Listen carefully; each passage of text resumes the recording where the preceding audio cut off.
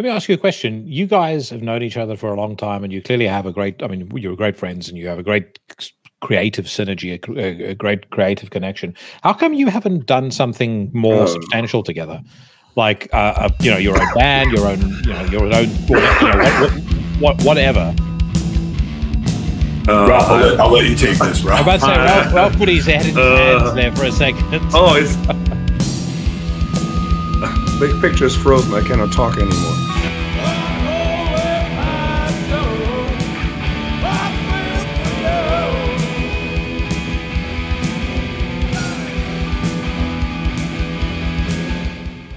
Greetings, friends, and welcome to episode 202 of Into the Necrosphere. This week, I am welcoming back to the podcast no less than 3 of my fellow horsemen of the podcasting apocalypse. We start with Mike Hill of TOMBS and Scorpion Throne, the host of Everything Went Black and co-host of Necromaniacs, joined by Ralph Schmidt of Ultha and Ropes of Night. He is intermittently the co-host of Everything Went Black, and they were on hand to talk about their latest collaboration, a split EP with the band Karloff, paying tribute to the great Samhain. If you stumbled onto this podcast by mistake, Samhain, for reference, is the band that Glenn Danzig was in right before he decided to take his own name and go solo straight after the Misfits. To many, it represents some of Danzig's finest work, and it is almost certainly worthy of praise and worthy of rediscovery if you have cast it to the back burner over the last couple of years. So we spoke about that. We got an update on everything TOMBS and Ultha related, and the two of them also answered the question, the critical question, why they have not done more together over the span of a 2-decade-long friendship. To get us in the mood for that, we travel back in time by 2 years to a day when TOMBS recorded a Samhain cover of their very own. This is a song called The Shift.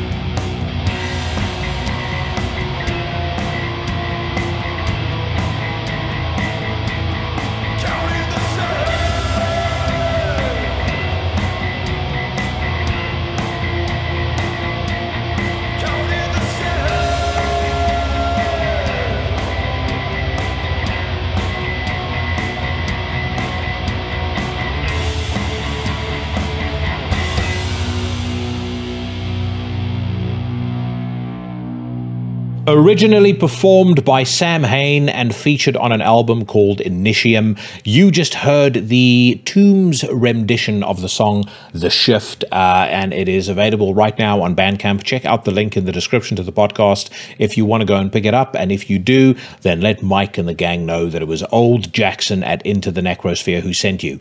Now, I mentioned at the top of the show that there are going to be 3 Horsemen of the Podcasting Apocalypse on this week's show. That's because the great Karl Haikara, the Reverend Karl Haikara, will be joining me for my weekly news rant, so stick around for that at the end of the show. That is where we round up some of the latest singles being released by your favorite bands for judgment. We listen to some music, we talk some trash, and we have a whole lot of fun. If you're new to the podcast and you like what you are hearing so far, then make sure that you elbow drop the subscribe button on your platform of choice if you've not already done so. Follow me on the socials. I'm on Facebook, Instagram, and X, and head over to the Into the Necrosphere Teespring store if you want to show your love and support for the podcast and get some merchandise in return. I mentioned my Horsemen of the Podcasting Apocalypse on multiple occasions now. If you don't know who they are, we kick off the week with Horrorwolf 666, hosted by the inimitable Brandon Legion. Every Tuesday, yours truly casts hexes and slays poses on Into the Necrosphere. I have got, I think, about 5 episodes left until I take a break for the remainder of 2023, but I have got an absolutely crushing lineup between now and the end of the year. So I will make sure that this podcast ends off on the highest of highs. Also, I want to say thank you very much to everybody for the huge support for last week's episode that I did with Woe. A lot of you very excited about AMPWALL, which was the Bandcamp alternative that Chris was talking about. So please continue to sign up for that. Again, I'll post the link in the description to the show. Let's get behind him and let's turn this into something that is not only a feasible alternative to Bandcamp, but is something that the whole world sits up and takes notice of. Speaking of which, every Wednesday the whole world sits up and takes notice, because that's when Mike Hill, Sensei Mike Hill, releases a brand new episode of Everything Went Black. He returns every Thursday with one of my favorite podcasts of the week, the fantastic Necromaniacs, alongside his co-hosts Sheriff Mike Scondado and Professor Jeff Kashid. And then every Sunday, the Reverend Karl Haikara, who joins me later on for the news rant, brings you another installment of Sol Nox, and then intermittently waiting in the wings is the great Cheyenne of the band Trivax, and he drops an episode of his podcast Iblis Manifestations when you least expect it. So make sure that you join us in the war against mediocrity, and right now, make sure you sit back and enjoy as I welcome back to the show Mike Hill and Ralph Schmidt. Welcome to Into the Necrosphere, gentlemen. Very nice to see you both again, and happy Halloween, because that's when we are going to be dropping this. You guys have any Halloween plans before we get started on today's Danzig worship sermon? Actually, I do. My lady and I are going to see Halloween on the big screen this evening. So that's on Halloween evening, like projecting into the future. Yes. Yeah. So that's going to be a lot of fun. We've been looking forward to that for weeks since they announced the showing. That's nice. Here, I have a PTA on that day. Oh, fuck. Yeah, 8 hours of PTA meetings, which will blow. But after, because it's not a holiday here, all the people celebrate here is the Reformation Day because of Martin Luther that separated the Evangelical Church from the Catholic Church. But yeah, I have to be in school the whole day. And then now you've got some people running around in costumes here, but it's mostly to get hammered and laid. But oddly enough, the small cinema that I back, they will do a double feature, which is Halloween 1 and Exorcist 1. And I'm so going to be there. Yeah. Well, the irony is, so you're doing, you're watching both movies that I'm watching one, Mike is watching the other, because I'm going to watch The Exorcist on Halloween.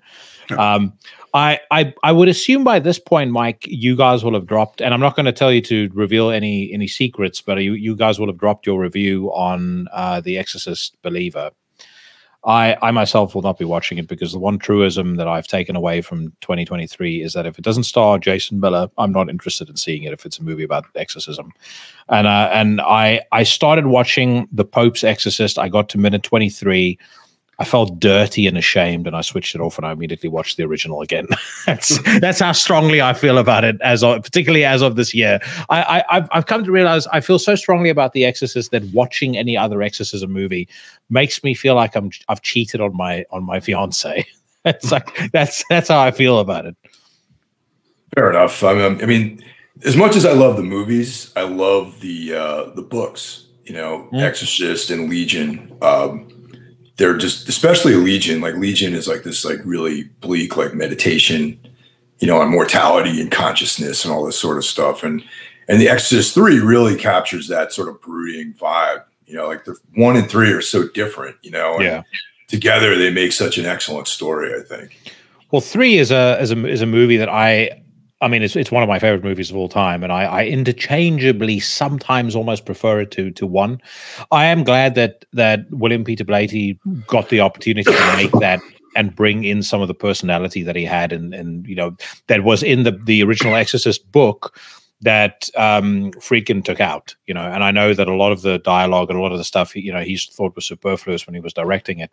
But actually having it there, I think, really adds a lot to the richness of the story, especially the dynamic between Karras and Kinderman, you know, Karras and Father Dyer and Kinderman. That friendship, that bond, I've always thought was, especially when you read the book, it's a very, very, it lends a very human touch to it, and it makes you invest in it even more. So I'm glad that he was able to almost bring some of that back, because some of the dialogue from the Exorcist book is actually in the Exorcist 3 movie. Yeah, definitely. Yeah. We spoke just before we got started on like what's happening in the TOMBS camp.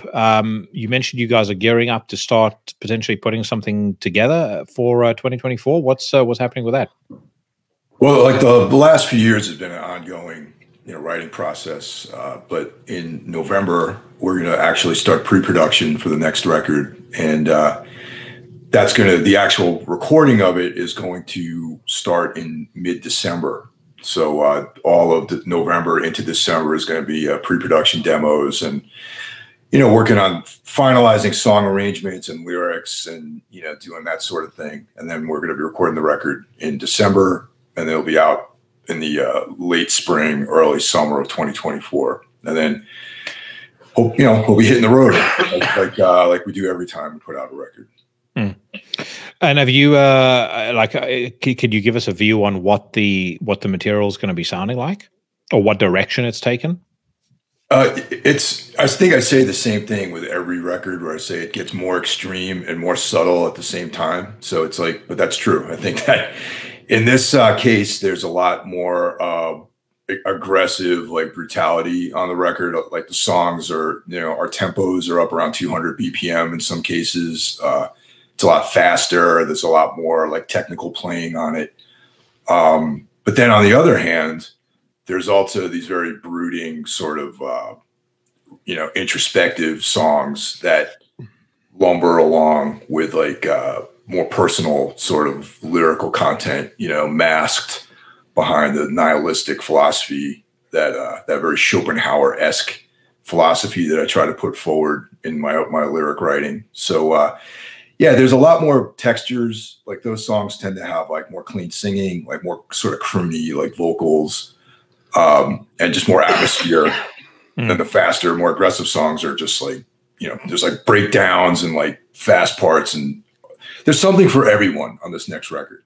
Let's put it that way. Yeah, the speed and the aggression and all that sort of stuff. Like I've known you now for 4 years, I think, which is fucking crazy to think. But I have noticed over the last couple of years, you have become, you seem to enjoy more and more aggressive, nasty shit, like, you know, werewolves, dying. I mean, obviously in this year for death metal, it's been nuts. You know, you've had Dying Fetus come out, Cryptopsy, Cannibal Corpse. Is it kind of some of that rubbing off on you when it comes to writing TOMBS music? Not really. I mean, I've always loved death metal. I've always loved extreme music, and like, you know, my older pre-TOMBS bands have been very abrasive, you know, and it's just I think that having a drummer on board with this lineup that can play at those tempos is probably the key to us being more aggressive in that direction. And that's really it. I mean, as you know, the drummer is like the most important member of the band, and having a guy who can pull that stuff off, I think, has really opened up new horizons for us as far as that sort of extremity goes. Ralph, last night I spoke to a friend of yours, Chris from Woe, and after he had finished running you down and calling you all sorts of names, he did say that Ultha band is not too bad. It reminded me, one, of how fucking killer you guys were at Reaperfest. That to me was still like, I think I openly said it on the podcast. I had a lump in my throat for the entirety of the last song. Absolutely extraordinary. Now, we are going to talk about a new Ultha track in a second, but just as far as actual music is concerned, have you started putting any thought toward writing anything new specifically as a follow-up to the last record for Ultha? Yes. We started playing shows. First of all, sorry that my voice is a bit shot, but I have been ill for 3 weeks now, and I just can't get rid of it. And so, like, that's why I cough a lot and my voice is a bit hoarse. But from screaming at passers-by at your flat. Yeah. It's crazy. I had fall holidays. We had 2 weeks off, and I pretty much was just in my apartment being ill the whole time. But yeah, like before that, like in September, I played 2 shows every weekend with 3 bands because I don't have enough on my plate. So I just joined a 3rd band to play drums for them. Yeah. So I didn't know that you're a drummer, or that you can play drums, by the way. Well, yeah. It's the good thing is it's like stand-up drumming, so I don't have a kick. So I just have to do like the 4 to the floor, more like jangly beats. Yeah. It's cool. Like I actually played on 2 records. I played as a drummer, but I like my hand-foot coordination is totally off. I need to work on that. But like the stuff with 2 hands, I'm pretty good at. And there's this couple here from Cologne. They're called Suir, whatever. Like it's not a real name. It's Suir. And they've been doing like this really shoegazy kind of Tropic of Cancer, Lebanon over post-punk over the years. And they always had a drum computer. And we were hanging out and they were like, oh, yeah, we really would love to have a drummer because they're friends with Underground Youth and Bleib Modern, 2 bands that I absolutely love. And I'm like, yeah, I can play that shit. And so like my big mouth got me into trouble and now I have to do it. But it's actually fun. It's really cool because I don't have to write shit. Not at the moment because they all have the songs. I just like learned the drums and changed them over. So we had that. We played a bunch of shows with Robes of Night, some with Ultha, some with Robes of Night and Ultha back to back. And we were driving around and the push for a new Ultha release always has to come from me. And I have like the dust for All That Has Never Been True has settled. And I know where I want to go now because I finished off this trilogy that I wanted to finish. And now it's completely open. And I mean, it might not be a surprise when I say that to me, the plan for the new record is to write a score for a movie which doesn't exist. So my basic idea is to take the tropes of the last Ultha stuff. So have like some straight up black metal songs and have some straight up just experimental stuff, which like meanders into each other with some ambient parts that repeat. So like in a classic score, you will have melodies that reappear. Yeah, and that's something you usually don't do when you write like a metal record. You don't have riffs that appear in the same, like different songs. But that's kind of like what I want to try out now. Is there a riff that I can use like in 3 different songs, played differently, but like the same notes? And the others are all on board. And I think like the new Swans record, which came out this year, is like a huge push again for us because that's always, if Swans release something or Ranzi Pazuzu, that's always the time when I get my guitar and start playing again. And so that's kind of like the idea where we wanted to go to head at. And yeah, we met some new friends on the road and they might be involved in the songwriting. I don't want to call it a collaboration, but we'll see. It's I'm excited, and I just have to finish one more Ropes song for the new Ropes record, and then I will start like writing the Ultha stuff. Yeah. I was going to ask you, I mean, do you feel a sense of invigoration about a follow-up to All That Has Never Been True, especially given like the outpouring of positive sentiment towards that record? Because I mean, it from the impression I took away from you when we met at Reaperfest, you almost seem to be slightly bowled over by just how much people have embraced it and how much they love it. I always think whatever I do is terrible. And it's to me, it's like I have to write it because I have to write it. I have to get it off my chest, and especially like All That Has Never Been True has been such a statement for myself, because now today on the 31st of October, well, we have 2 releases of Ultha today. The one we will speak about in a minute, but it will also see the reprint of The Inextricable Wandering on Vendetta Records, our 3rd full-length record. And that record to me is like a wound that won't heal, because it's like it was born from such a difficult time. And that's kind of like why I've been in a weird mood the last weeks. I've been reminiscing about these times. And when Inextricable Wandering came out, it was received very weirdly. It was our first record for Central Media, our only record for Central Media. And we had such positive feedback, but we also had like people that always like to say like, this is a weird record. And it really is.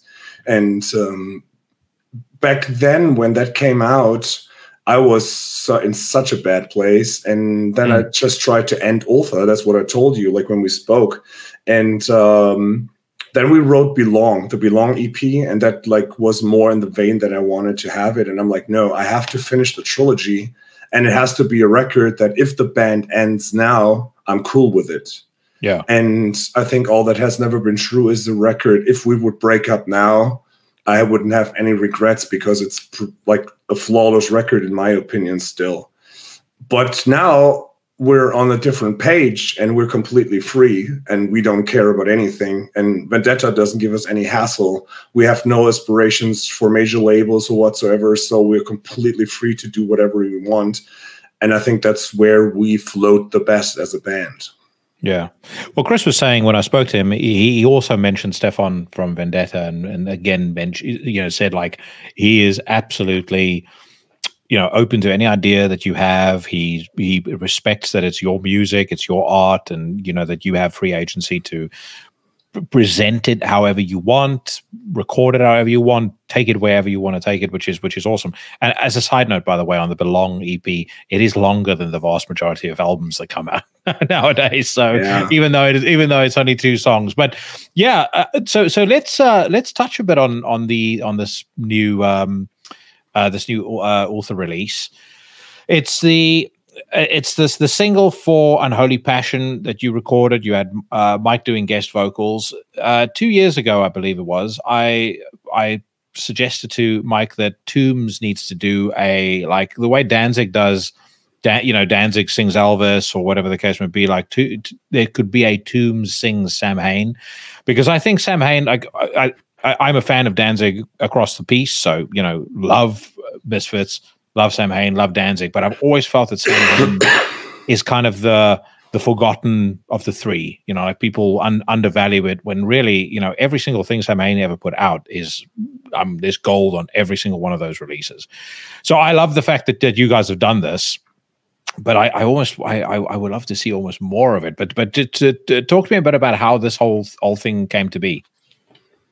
I mean, TOMBS already did a Samhain cover before, like even we had the idea to do a Samhain cover. And first of all, before we go into this, I don't want to have TOMBS sing Samhain. I want to have Mike Hill sings Roy Orbison. Okay, I'm down with that. Yeah, totally, man. I mean, Roy Orbison's like one of my first original favorite singers, and like that's. Yeah, Danzig and Roy Orbison are like my vocal inspirations, really, in a lot of ways. Even though the register that I work in is a little bit different than Danzig's or Roy's, but they're lonely guys in black. It's like pretty much how I see myself. But the reason I was so keen for you to do the Samhain stuff wasn't just to kind of remind people about how cool it was. I loved the cover that you did of the Shift, and I like. Part of what I loved about it was, like, I've spoken about covers quite a lot on the podcast. There's this thing where people, they will redo a song exactly the way the original band did it. Then there's people that do their own interpretation. They sing the song in their own voice, and some people change it completely, like Typo Negative did with Black Sabbath, and it's incredible. Some people will stay relatively close to the source material, but there'll be those added touches. And I think on the Shift, you really, really nailed that. And so immediately when I heard it, I was like, man, imagine what it would sound like if he does the Howl, or imagine if what it would sound like if he does maybe not All Murder, All Guts, All Fun, but To Walk the Night. I mean, I know you and I spoke about that offline. That's the song that I would fucking love to hear you do. Again, I was super excited when Unholy Passion, when Ralph shared with me that was happening, because it's one of my favorite songs that Samhain ever did. One of my favorite songs, period. And I think the combination of the two of you doing it together was just absolute magic. It was fun, man. And, we performed that, last year, just about a year ago.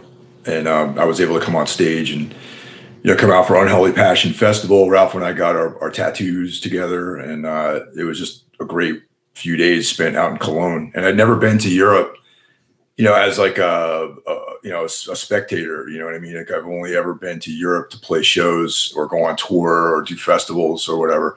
And technically, I guess I only did one song, but so I was really more of just like a hangout, relaxation sort of thing.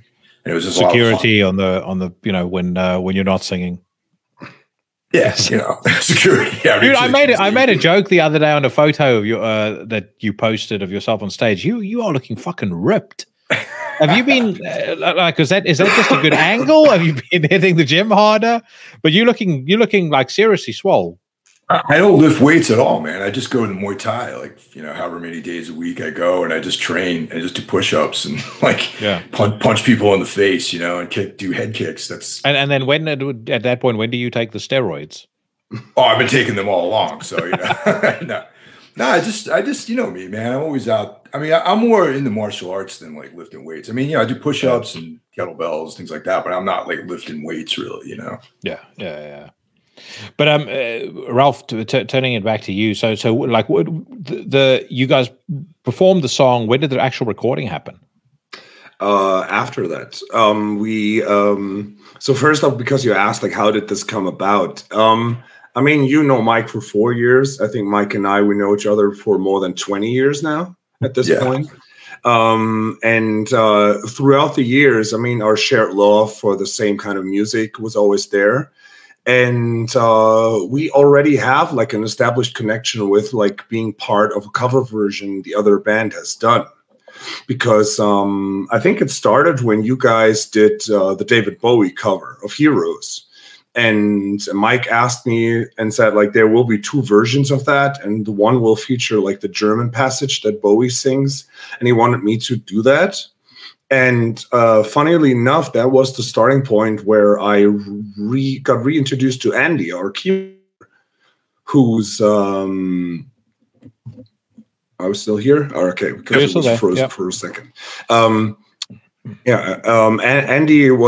and I, like, we go way back, like from we still lived in southern Germany, and we're involved in the Curb Eaters project, and we hadn't seen each other for a while. But then I ran into him at a concert and spoke, and he's like, "Oh, I'm recording music." I'm like, "Oh, dude, like I have to record vocals for a cover version of a friend's song." And he's like, "Okay, let's do that." And that's like where I met Andy again. So I recorded the German passage for that TOMBS cover. I was part in a video, which a friend of a friend recorded me in Berlin, walking around like a douchebag, singing into the camera for the music video. Yeah. And then Planks covered A Forest by The Cure for a split that we did. And I had Mike do guest vocals. And when we started Ultha, on the second release we did, the Dismal Ruins EP, I already had like a cover version. We covered Mighty Sphincter.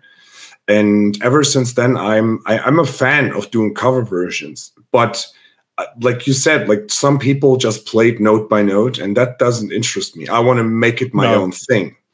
Because Cult Nation asked us to do a cover of Bathory when they did like a Bathory tribute sampler, and it was only allowed to be songs from the first record. And I'm like, Ultha cannot play a song in the vein that the first Bathory record sounds. And they were like, no, do whatever with it that you want. And I think the version of what's that song called? Wake the Dead? No, I think Wake the Dead. It's more like an Emperor song. It's like 3 times the speed of the original song. It has like keyboards and everything. And so we did Bathory cover, we did the Mighty Sphincter thing, and then friends and I, like friends of ours, Morast from Germany, we started doing split 7 inches. They also recorded a Bathory song for that split, so we released like the 2 Bathory covers as a 7-inch. Years later, we did the same thing with Fields of the Nephilim. And we were like, oh, this is like a fun thing to do, like 7-inch releases where you have like 2 songs with different bands now. And then we got friends with Karloff. It's a relatively new, fresh band from northern Germany. And they're like in that vein of like early Hellhammer and also like this punkish black metal. And they're like, if Turbo Negro was possessed by Satan, pretty much kind of like that vein. Yeah. And we asked them to do a split, and they were like, oh yeah, what are we going to do? And they're like, yeah, Samhain. They're like, oh yeah, fuck yeah.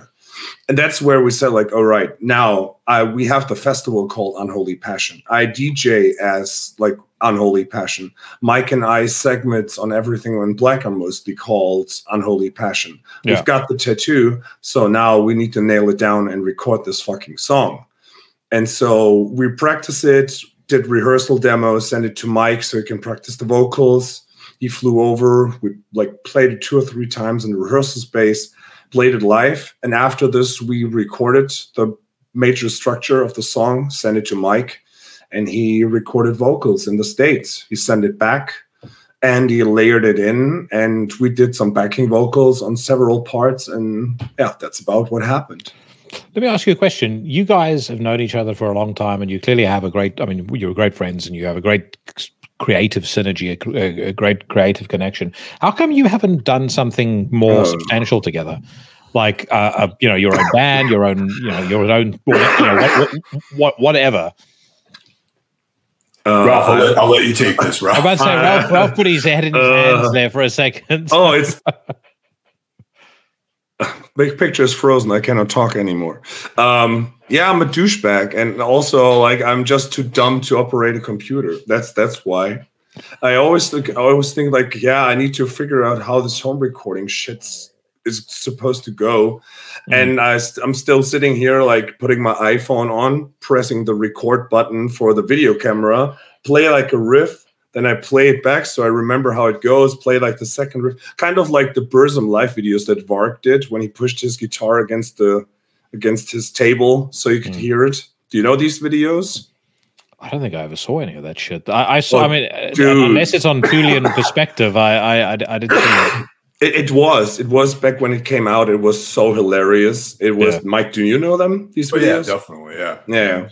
It was like Varg sitting in like an office, like in his home office in France, and he has like this cheap ass Tokai guitar. He doesn't have like a cabinet or an amp, so he says like, and he always had like in Comic Sans like these little tiny captions that said like, since I don't have an amplifier, I will push the guitar against the table so you can hear the guitar better. And then he just like plays like the riff for Jesus Toad. And it's like, here's the second melody. And he's like,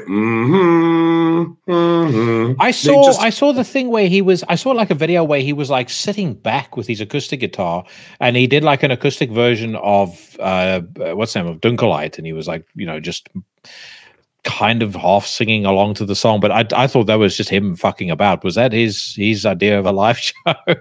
Yeah, he pushed it as live. I mean, that was the time when he tried to be funny. When he posted like a collage of him and Mayhem, like early footage. It's like next year, live, Mayhem and Burzum on tour. And like Mayhem like texted him like, are you crazy? Shut the fuck up. And he was like trolling people on the internet. Yeah, but like getting back to where we're at, like I'm not even better than he is. Like I have no idea how to record music on the computer. And yeah, that's the main reason. And aside from Mike Mike never wants to move to Germany, so you haven't been tempted to move to Europe, Mike. Don't say never, man. You never know. Yeah. But no, we should get together either here or in Germany for like a week and just make a record. You know what I mean? That would be awesome if we did something like that. Yeah. Put like a time constraint on it. Yeah, we need to do some demos, but it will happen eventually. But like, as I always say, I'm always like stressed out with shit. But I had like another meltdown in school, and like I have to quit this fucking job. Like it's taking too much time and energy. We will get around to this, and Jackie, you'll be the first to hear it. Promise. Good. So one of the things we said at the outset of this conversation is there was going to be some Danzig worship here. One thing I was thinking about today, Danzig is quite I wouldn't call him an acquired taste, but people I've known throughout my life, they either genuinely like adore everything that he's done, or they just fucking hate him. They just don't get it. I do find it interesting that every single one of the Horsemen is like a Danzig obsessive. I mean, it wasn't just discussed beforehand, like, barrier to entry is are you a Danzig fan? That's the password is yes, if not, fuck off kind of thing. But every single one of us is a Danzig fan. And then the other thing is, considering how much we've spoken about him on the podcast, I kind of feel like in some ways he almost owes it to us to turn up as a guest on one of our shows. But that being said, like, Mike, maybe starting with you, like, how did you how did you discover Danzig's music? Well, just regionally, like I grew up in the New York, New Jersey area. So every single person loves Danzig out here. Even if you're not, it's like there's like a pizza place in Lodi, New Jersey that's like filled with Danzig memorabilia that like people go there, and there's like Misfits stuff and all this. Everyone loves them, loves Danzig, specifically Glenn and the Misfits.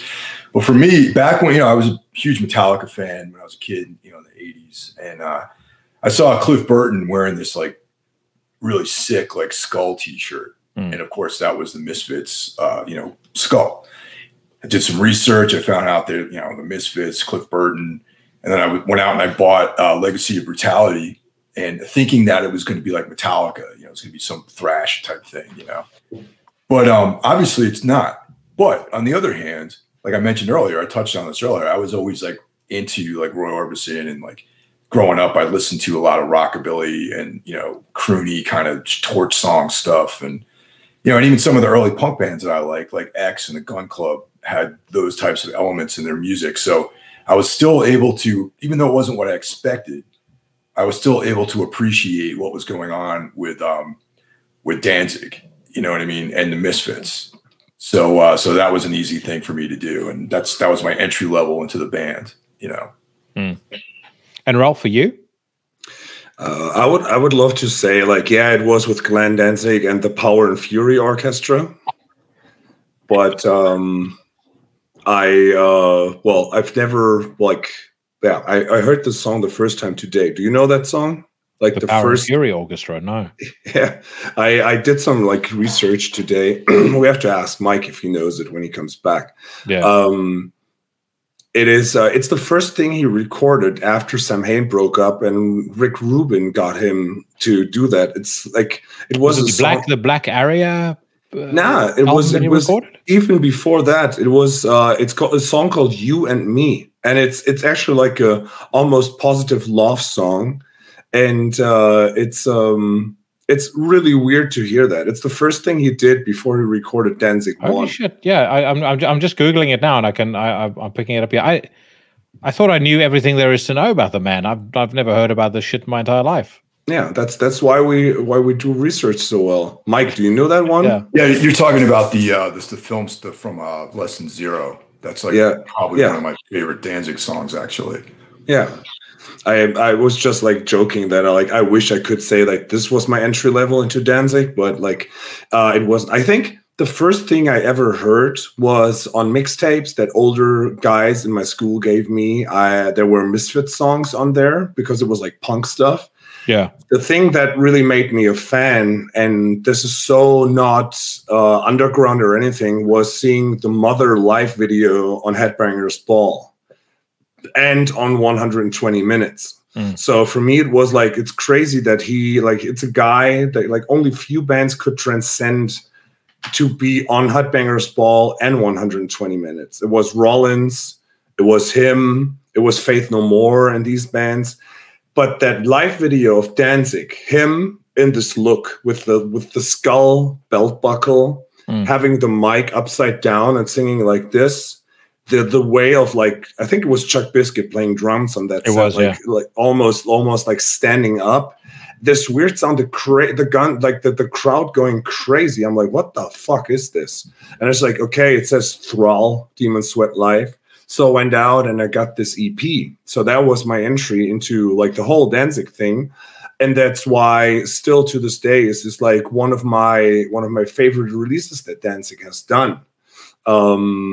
Let me just check something real quick because I don't want to fuck this up. Oh man. Well, whilst you're doing that, I'll say there it is. My journey to Danzig was actually quite similar to Mike's in that I used to get Thrasher magazine when I was a young pretend skateboarder, and you would see at the back in the back pages they would always have like shirts being sold, and you'd see Samhain shirts, Danzig shirts, Misfits shirts, and they always looked really evil and really cool. And again, this was still at the time when I was about probably 12, 13 years old. So, I was still a little cautious about anything that was, too overtly occult. But anyway, so then I saw Metallica wearing Danzig T-shirts and things like that. And I was like, man, I have to hear this because there's just something about it that it sounds to me like I'm going to like it. And so on a whim one day, I bought How the Gods Kill. And I didn't immediately know what to make of it, but I knew I fucking loved it. It didn't it didn't fit in with the more sort of pedestrian, if we're perfectly honest now, pedestrian metal stuff that you could listen to at the time. Like I was, this was when I was about 13 years old, I think. So I was into Metallica, Wasp, Pantera, that sort of stuff. Danzig was something just completely different. You had that really bluesy influence on How the Gods Kill. It was slow, but it was also really kind of sinister. And that just started the journey of discovery. I heard the Mother, I saw the Mother music video, loved that. Thought that I was buying Thrall Demon, but I ended up buying Danzig 4, the record. So I'm like, where is Mother on this? But eventually you forget about it because it's got Son of the Morning Star. It's got I Don't Mind the Pain, and just a ton of incredible songs. And then after getting into that is when I started digging back into the archives, and it started with Misfits. But then I actually, without having heard the band, I bought a box set on eBay of all of the Samhain. It was this cool like coffin shaped box that had all of the Samhain records, and like that to me it just completely and utterly blew me away. But yeah, that was my journey to Danzig. And Karl and I did a deep dive on Sol Nox about Danzig, and I'm maybe one of the few people I know who doesn't even. I don't like the Elvis cover record. Not a big fan of Skeletons, but I can dig on Black Acid Devil. I fucking love Satan's Child. So even some of the more reviled Danzig material, I'm properly into. Yeah, How the Gods Kill. I think like one of my all-time favorite Danzig songs. Sistinus is on that, and I'm always partial to his like real croony like songs, and like. If I ever get married, Sistinus is going to be playing at my wedding for sure. Such an incredible song. That was a song I used to use to rap to the ladies when I was young. Also took the lyrics and I may have said to a couple of girls in my teen years that it was me that had written the lyrics. They, of course, there's no fucking way they're going to know about Danzig. I mean, it wasn't particularly widely available in South Africa, and definitely not played on the radio. So I could get away with that con. But Ralph, you were looking up something a second ago.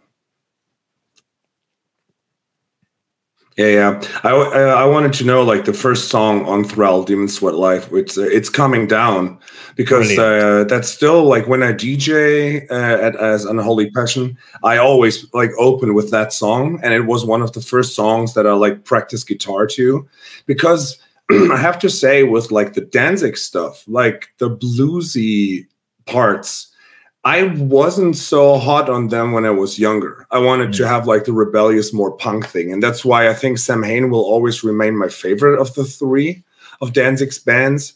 But now I can totally back like the bluesy elements, the croony stuff. And it's great. And also when I saw him live like 6 years ago, I loved it. And but back when I was younger, I'm like, nah, I want like the, like the fist to your face kind of rock music. And It's Coming Down has like this super aggressive tone to it. And so like when 4 came out at the same time, around the same time that the Mother Life video premiered, I was like super huge fan. Excuse me. And like you said, I was the guy that like found stuff on Headbangers Ball. And then I checked the shirts that they were wearing, or like, like this guy used to be in that band. I remember like seeing Shelter and like, this is terrible.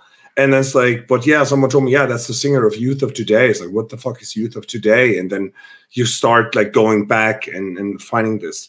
And when I started digging deep into Danzig and Samhain and the Misfits, then all of a sudden I'm like, I had all these Metallica posters in my room because I was a huge fan when I was a kid. I'm like, this fucking skull, that's like from him. Like, oh, Jesus. And then I saw like the Danzig skull, and that became like even more important to me. Like I love the Misfits ghoul mask, but the Danzig skull itself is like one of the most perfect things a band has ever had as logo. Yeah, I agree. There is definitely something. I don't want to sound cheesy, but there's something for me in what it represents, like the rebellion and the everything I love about heavy music in a weird way. And that really became pronounced when I interviewed him for Chronicles of Chaos. He was the story about that I've said I have shared it on the podcast before, but just in case I haven't said it, I haven't told either of you guys. So when I was still writing for Chronicles of Chaos, you would talk to people from magazines and from other websites, and invariably the conversation goes to who's the biggest asshole you've ever interviewed. And I had a couple of folks that I threw in there, and almost everyone to a person was like, Glenn Danzig, terrible. Left the room midway through our interview, put the phone down on me, whatever the case may be. And I spoke to him for well over an hour and a half, and he was just the nicest guy. Like what I realized through the conversation was like, I think he had just been, even at that point, doing it for such a long time, and he had been asked so many fucking stupid questions that if that was the approach that you were going to take with him, you were always going to lose. But if you just let him be and let him talk about stuff he was interested in, he was happy as can be. He was talking to me about these sessions that he used to be invited to at Johnny Cash's house, where it'd be like Johnny Cash, Roy Orbison, Chris Christopherson, and like all these legends just sitting in Johnny Cash's living room singing. You could almost sort of visualize it as he was talking about it, because you could think, imagine how that must have sounded. These guys that are like the best of the best singing, and he's a great dude. And like I said, I like the fact that he's very much a guy who has, he's kind of trod his own path no matter what he's been doing. So, whether it's been music or comic books or whatever the case may be, his movie output I'm maybe less of a fan of. But as far as music is concerned, and actually the comics too, I just love it. But if we talk about like the different bands, so Mike, tell me more about your, like, the highlights or the high points for you about it. If we start with Misfits, like, what are the stuff that what do you like most? What are you drawn to nowadays? Like, what's your view on Misfits?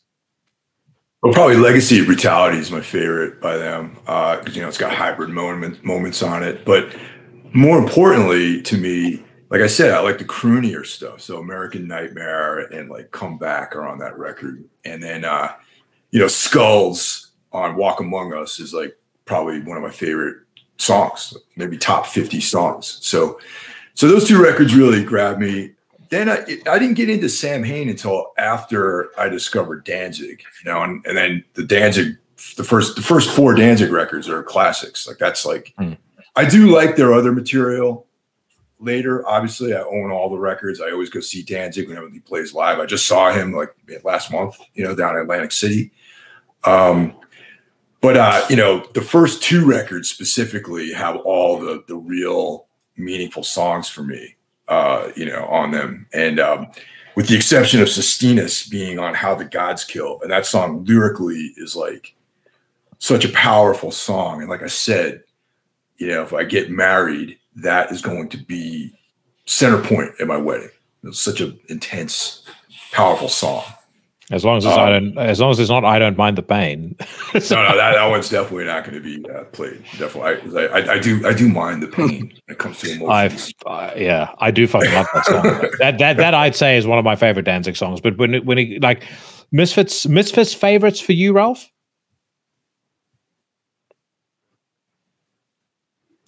Definitely American Psycho.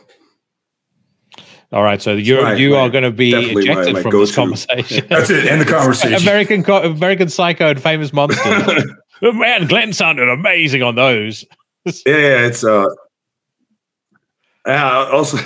also like I like the political stance that this dude has. So fuck Danzig, but like the new guy, he's my guy. Michael no, dude, like to me, it's that. To me, the entry point was Walk Among Us. Then I had the Evil Life EP, and but I have to say now it's Static Age. I don't know. I gravitate towards the more rowdy stuff that they did, and like I obsess about like these old live videos when they like could barely play, but they were just like all power.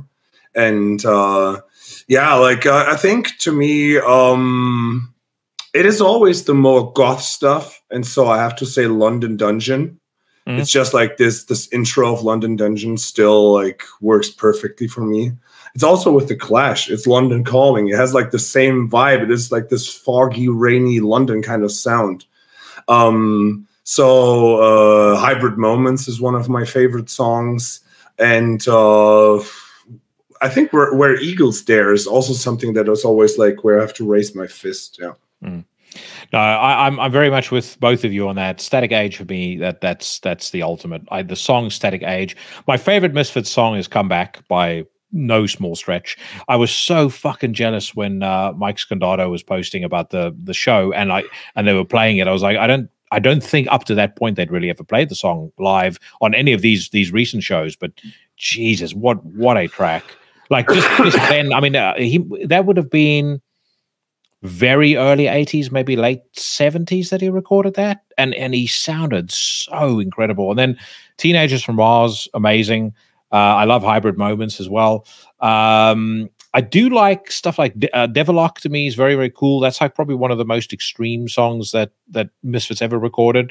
Death Comes Ripping, fucking fantastic. But if I had to pick one Misfits song to live with for the rest of my existence, it would absolutely be Come Back. I think it's stunning. And I'm with you as well, Ralph. That almost kind of that very heavy Cramps influence that's in some of those Misfits tracks. It's magic, especially with his voice over it.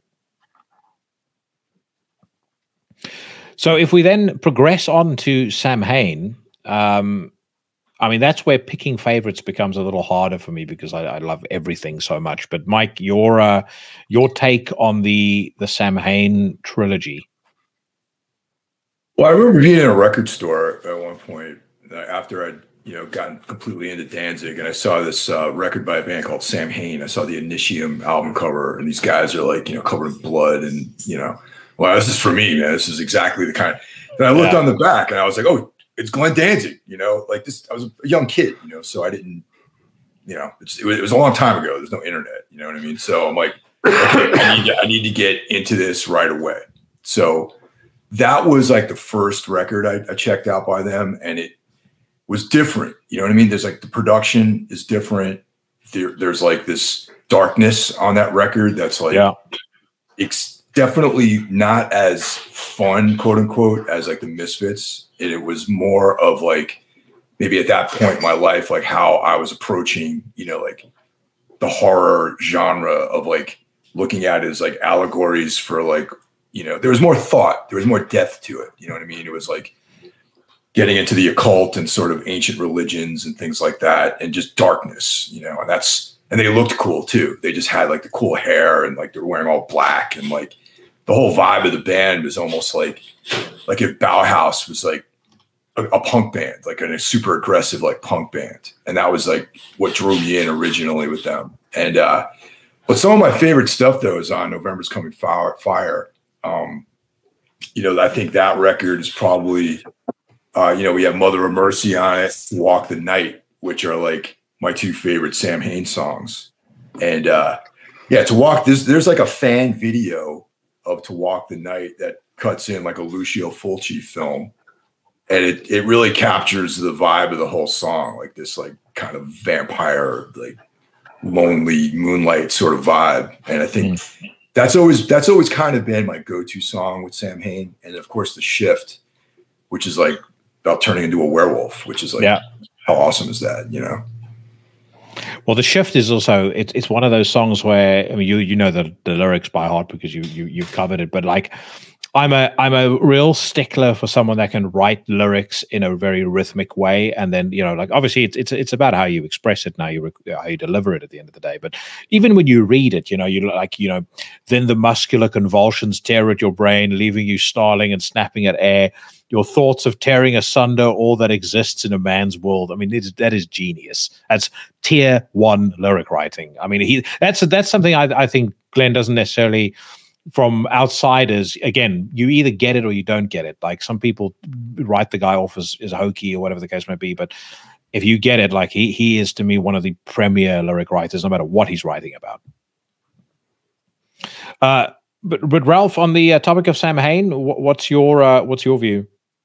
It's just what Mike just said was pretty much like the point why Mike and I have been friends for so long, because I'm like the same. Like when I knew about Danzig and I discovered the Misfits, and then like someone said, yeah, you have to check out Samhain. It's his other band.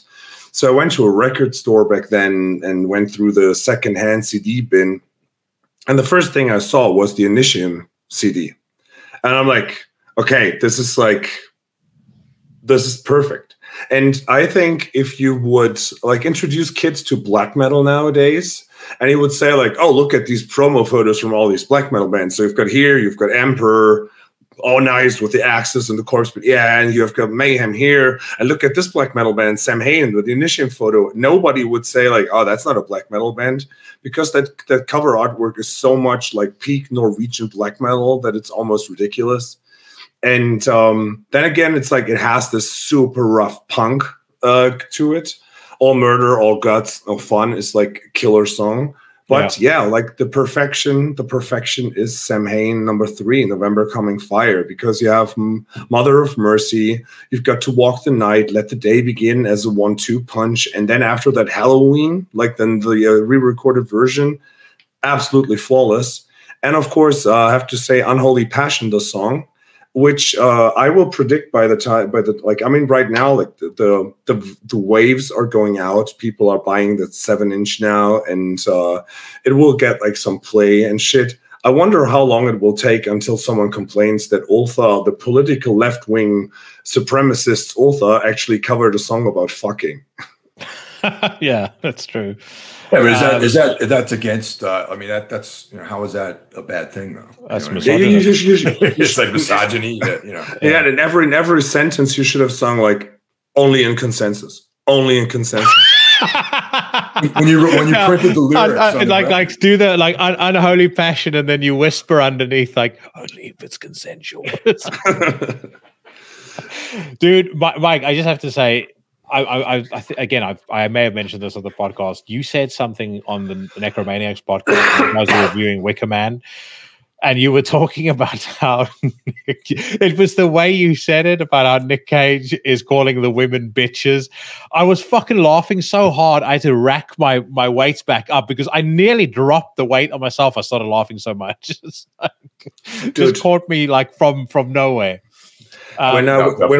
Let me jump in here. When we posted that video clip of the pressing plant of the 7-inch actual 7-inch being pressed, we usually we don't tease releases because we're just like, okay, here's the day, it's out now. Stefan of Vendetta sent us that video from the pressing plant, which was so cool because they actually played the song in the background, which nobody like understood, that it's like in the pressing plant over the stereo, you could hear like the beginning of the Unholy Passion cover. And then it had like the 7-inch come out with the sticker on it, which had like the Danzig skull, the Samhain skull, and this Marilyn artwork. And this combination, not a lot of people have that. So we posted it, and like some people on our Facebook and Instagram were commenting, because we just like, I posted a quote of Sam Loomis about Michael Myers in the comments, and just like tagged Mike and Vendetta. So I'm like, I love like these teases, and like I was wondering how people would get it, because now they understand, because we have this limited Halloween 7-inch cover art that only is like sold through us. That's why we released it on October the 31st, which is coincidentally like the day of this podcast. It's all like, it just fell into place. We posted this video, and people underneath were like commenting, "Oh, is there something new coming? Oh, where can I order? Blah, blah, blah, blah." And then one is like, let me do it in a German accent, because it's so fucking German. So yes, this is underneath. This is the skull of the Samhain or the Danzig. It's not the Misfits. But then again, with the lady on top, that's not a Danzig thing, so it could be Samhain. So maybe it's the Samhain cover split. The next guy comments, "Oh, really? Oh, I heard I don't know what, but I heard terrible things about Danzig. I'm wondering how a band like Ultha could fuck with a guy like Danzig." I'm like, yeah, like, dude, like every year I post at least like 3 pictures of Danzig or Samhain, like in preparation of Unholy Passion Fest. I spoke of it a gazillion times. There are like 100 photos of me playing live with a Samhain t-shirt. I'm like, yeah, it's like I didn't even comment. No one commented on your own. How dare you have your own taste in music? Your own not unapproved taste in music. Yeah, it's I'm a terrible human being. Horrific. So my obviously I told you guys I got that coffin box with the Samhain stuff in. Weirdly enough, I don't know why, I started with November Coming Fire, got really stuck on that album, didn't listen to anything else in the box for weeks. And then I got into Initium and everything else. Favorite songs, there's some parallels. I think To Walk the Night is incredible. I think Let the Day Begin is incredible. I think November's Coming Fire, the song, is fucking amazing. It's got one of my favorite things in the world, which is well-timed, well-placed voice noise. And, you know, when Danzig does his whole ha, ha, it's genius. I mean, I just love it. Initium, I mean, that just start to finish is masterful. But side B, as that record is recorded, Horribers, The Shift, The Howl, Archangel. I mean, fuck that. 4 more. I mean, you'd have to go a long way to find a record that has 4 more perfect songs consecutively. It's just absolutely fantastic. And then I think Final Descent is incredible as well. But I think November Coming Fire and Initium. I mean, you could pick just about anything off that. But one thing that I would love on the Tombs Sings Samhain, November's Fire has to be on there, without a doubt. And the Howl. I'd say my 2 favorite songs are probably those 2. All right, I would probably go with that. I would probably go with that too. I think we should do that for sure.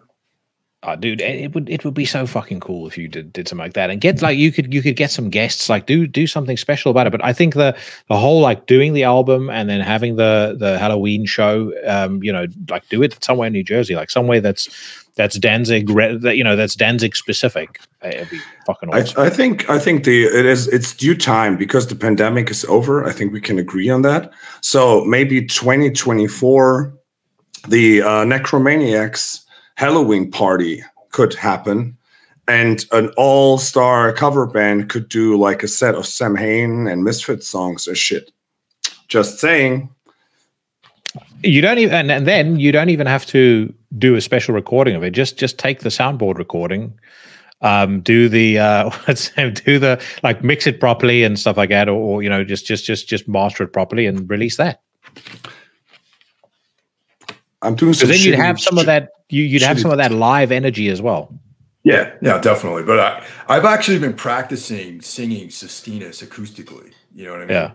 Like I have like a version to be playing that. You know, we're working on that. That's something I wanted to do. You know, and So yeah, I don't know. I think that's a cool idea. We actually planned on doing something like that this year, but just with the pre-production for the new album, we just didn't have enough time to really get it together and everything. Your brushes with the law, you just couldn't quite get there. Running from the law, you know how it is.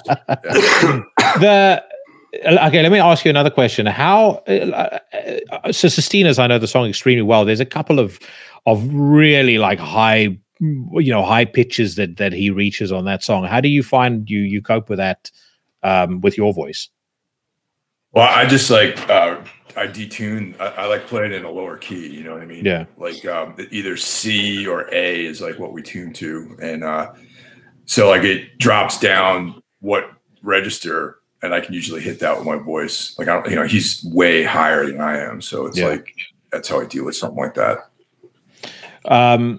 All right, cool. So let's then talk about the Danzig, the actual Danzig, the band, and favorites from there. So if you were to go through that, like through his solo, or technically solo material, Mike, what's your take? What's your favorites? I know you've touched on some of it already. Probably my favorite song is "A Long Way Back from Hell" from Lucifuge. Like the way that song that record kicks off with that song and that opening riff. It's just so brutal. And then another great record, another great song off that record is Her Black Wings, which is like, not to sound, I know that we have a very politically aware listenership out there, but that's like kind of like the ultimate like stripper song. I was literally about to say at one point, my understanding is it was one of the most popular songs in strip clubs throughout America. I think so. I mean, I've only, I from what I've read about strip clubs, that song has been played quite a bit in the early 90s. You know what I mean? So you have never been to a strip club? I'm not saying I have, and I'm not saying I haven't. Fair enough. Over here, the number one song in strip clubs, without a doubt, was Black Velvet by Alana Miles. To a point where when I may or may not have been a young man in my roaring 20s, I was in an establishment one night, and I swear to God, over the space of 3 hours, they played it 9 times. It pissed me off so much. Eventually, I was like, "Fuck it, I'm going home." I'd rather go watch porn at home than with them. If I want to see nakedness, then continue to experience this fucking song over and over again. But outside of those, any other highlights that come to mind? Well, definitely off of the first one. I mean, it's definitely trite to cite Mother, but that song rules. That's why it's such a hit. And of course, Twist of Cain is like a great song. Like those two are real centerpieces for that record. And just even that first album, for it to come out around that time, because I remember it was 1987 it came out. And, it was in the era of bands playing hard rock. Like the Cult had made Electric, Guns N' Roses were around, but like, it's almost like Danzig stepped up and was like, you know what? You guys are all posers. The Cult, you guys are a bunch of goths. You're not really rockers. Let me show you guys how to do it. I'm playing some blues, hard rock. So step off. That's how I felt when I first heard that first Danzig record. And there are some savage songs on that first record. My favorite song of that first album, it was Mother, and I absolutely love Twist of Cain, but over the years, Possession has grown to be probably my favorite song on that record. I'd started actually seeing them play it live once, and I was like, oh my God, this is like, I have to go back to the record and listen to this again, because this is fucking fantastic. But I totally agree with you. It was a record that when it came out, it was so different to everything else. Stood alone, but really made a statement. Ralph, I saw you nodding along when I was saying when I was mentioning Possession. Yeah, it's I mean, I could nod to probably almost every song that we're going to name, but Possession is a fucking good song. Yeah. To me, I already mentioned it. My entry point and probably my favorite song ever is "It's Coming Down," because it's such a banger. And but then I got a fable for the songs with "off" in the title. So "Tired of Being Alive" is one of them. Mm-hmm. "Twist of Cain," "Snakes of Christ," "Ropes of Night." Oh shit! That's I did pick that up. Do you wear the mask? Dirty Black Summer, and I have such a spot for the fourth record. Got to say, Little Whip, Can't Speak, and for Until You Call on the Dark is like one, like that's a song for the ages. Yeah, on the fourth album, I would say my favorite songs are Dominion, Son of the Morning Star. I Don't Mind the Pain, I think is phenomenally good. Yeah. I think Let It Be Captured is really, really good. Can't Speak is fucking great. But yeah, if I had to pick one favorite of it, it'd be, depending on my mood on the day, it'd be a toss-up between Dominion and I Don't Mind the Pain. And yeah, if I went album by album, so Danzig 2, my favorite song would be probably, and this again is something that has evolved over time. 777, I think, would probably be my favorite song on that album. I just love the way it starts. I love the mood that it sets. It sounds, you know what it reminds me of a little bit? You know that scene where they go to the biker bar in True Detective in season one? It has that feeling like something's about to pop off. And I do love that Melvin song that they play on True Detective, but that to me that's it captures a similar feeling. It's funny that when we did that episode about True Detective and we posted this, someone in the comments on everything went black, said this is the only unperfect thing in this whole show is that the Melvin song that they play in the bar wasn't released in the time that the show actually takes place. Oh yeah, you're right. Actually, you're right. It's because a cool song though. It suits that scene so well. I'm such a sucker for shit like this because like I don't know, like I know Mike saw it, but did you see Dark, the German Netflix show? No. Oh wow, okay, you should. And in Dark, it plays in a timeline in the 80s in Germany, where there's a really famous scene where a police officer comes in to interview like a young kid, and he plays a creator with damn, why am I drawing a blank now? The one with the devil on the cover. Oh, stupid. Creator record, Flag of Hate. No. It's not Flag of Hate. It's Jesus. Hold on, I'll tell you in a second. It's my favorite creator record. Why am I'm ill. Violent Revolution? No. It's an 80s record. Damn. Sorry. No. Pleasure to Kill. Okay, all right. Pleasure to Kill. That's it. Yeah. And that he plays that record, and people then Googled it and found out that the record actually came out 3 months before the events of the first Dark season. Yeah. And that guy walks into school and has a Self-Made Mayhem t-shirt on. One that looks like someone heard Mayhem and was taking a Sharpie, a white Sharpie. And then we're like, fuck. And it's the first release of Mayhem was right about that time, but it should be impossible for someone in a suburb in Germany to find out about a band in Norway that just started. So that's kind of off key, but I love when people are nerdy like this. Yeah. Just as we're taking a detour, because of the episode you guys did on True Detective, I went back and I rewatched the whole season. A lot of absolutely fantastic. Then I thought to myself, let's give season 2 another go. I have to say, this is the 4th time I've gone through season 2, and it is fucking brilliant. I completely get why the first time it came out people didn't like it, because it was so different to season 1. But the more I've rewatched it, I think if you give the first 2-3 episodes, if you give it some time, especially when the story starts to pick up momentum, it is absolutely outstanding. And it's filled with incredible performances. A rare, serious outing for Vince Vaughn, but it is without a doubt it's a better season than season 3.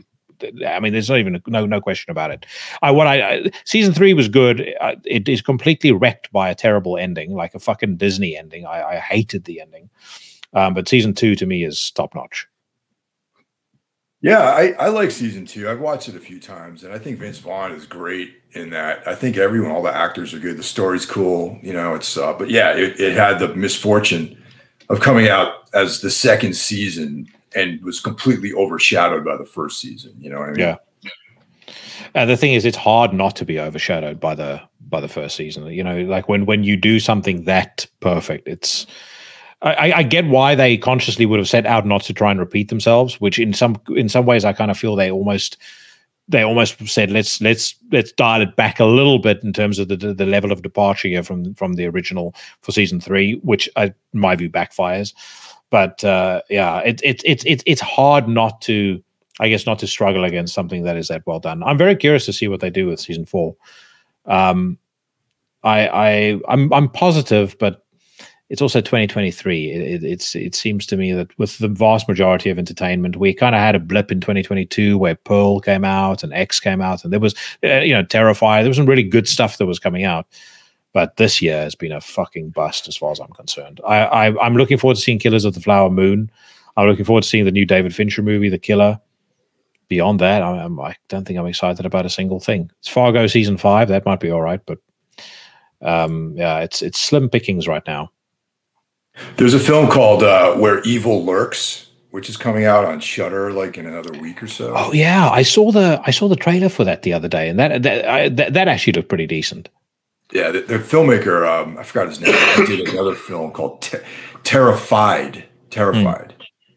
Quite good. That's on Shudder as well. So maybe check that out if it's something that you think is good. Most likely you'll probably be into his new thing. And I thought Terrified was great, so I'm looking forward to Where Evil Lurks. Yeah. Just very quickly wrapping up my thoughts on Danzig. So Satan's Child, absolute masterpiece. Underappreciated in my opinion. I love the album. And I also absolutely love 777 Illuciferi. Again, I know folks have very strong views on latter-day Danzig, but those two albums, I think people overlook. Illuciferi especially. There's enough for old school Danzig fans to get into there. Songs like Angel Blake, Black Mass, and the first time I ever saw Danzig play, they started with Black Mass. So I think I'll always keep that positive connection in my mind. But maybe the way to wrap this up, putting Mike Hill on the spot. If this were an episode of Necromaniacs, what would you give Verotica out of 5? This is where we torpedo our chances of ever having a show. I'm going to stick with the troll I've been running on everybody. I'm going to give it a 5 out of 5. Man. I refuse to say anything bad about it. I remember, Brandon Geist at Revolver asked me about what I thought about when the movie came out, because I ordered it on Blu-ray and everything, and he and his wife Maya had went to go see it in a theater, and he's like, "Oh, we saw like the Danzig Verotica movie." I was like, "It's fucking awesome. What do you mean? Like, great." And I've been playing the straight man on that ever since. So I'm going to give it a 5 out of 5. Ralph, you're a fan? No, but I have two notes before we go out, like that I wanted to which is also involved with like acting. First off, do you know Portlandia? No. Yeah, no, it's great. Yeah. It's a really, really funny show by Fred Armisen, and I don't forget her name, and she was in Bikini Kill, I think, or like Sleater Kinney. Yeah. Plays in Portland. It's really like, if you've ever been to Portland, it's really like Portland, and they play like vampire gods that go to the beach, and then they meet Glenn Danzig there. Like the actual Glenn Danzig plays like a skit on himself as like a vampire at the beach, and he's really funny, and that's awesome. And the other thing, whenever because I went through all the records, like the Danzig stuff, and I think like because it's called the classic era, then you have the industrial era and then the modern era. The modern era reeks to me because it all sounds like New Orleans bands. It has like way too chuggy guitars. I don't like that much, but they're not bad. But when I think about like the industrial era, and that's something that Mike and I have been discussing a whole lot, like what the 90s changed in like hard bands, I always go back to one of my favorite films, which is 8mm, which is exactly the time where not the 9 Inch Nails were like the peak thing. And you had like that on the soundtrack, and you have the scene when he goes into the house of the killer and he has like Come to Daddy by Aphex Twin playing on the turntable. and he has like I think he has at least 2, but I think he has 3 Danzig posters in his room. And one the one that I always crave that I want to have, but you can't get it, is the one where Danzig sits on the throne with the rest of the band next to him from the second Danzig album. I think it's the Inner Sleeve. He has that poster, and it's so fucking cool. And I was like, when I was in the cinema, I was like, yeah, that's a fucking Danzig poster. And everybody around me is like, who the fuck is Danzig? I'm like, I hate you all. Well, I think Black Acid Devil, like I said, there's some great songs on there for me. I think Sacrifice is fantastic. Hint of Her Blood is genius. Serpentia is brilliant. Come to Silver is excellent. Ashes is fucking phenomenal. Again, I never understood why people hated that record, and that's coming from somebody who, you know, it was a big difference. I remember hearing it. I saw the CD for the first time in a place called CD Warehouse in Johannesburg, and I remember listening to it in the shop, and it was like, Jesus, this is way different. But I was hooked by Sacrifice because I really liked Prong, and I saw Tommy Victor on the music video, so I was like, okay. Let's check out the rest of the record. And it took a few listens to properly settle in, but once it settled in, and I kind of got the sense of what he was doing. It was like, okay, I'm digging this. I'm down with it. He's one of those people. It's a bit like Paradise Lost. I'm up for doing whatever you want to do as long as it's authentic to you. Like sometimes I might not like it, but I prefer somebody do something that they were truly convinced about at the time and that they truly felt passionate about at the time, rather than somebody who just goes through the motions and puts out the same old shit every single album. But in any case, my friends, on that note, thank you so much for spending the time with me. It's great to see you both again, and great to see you both doing really well too. Michael Hill, hopefully in 2024 we're going to be in New York at some point.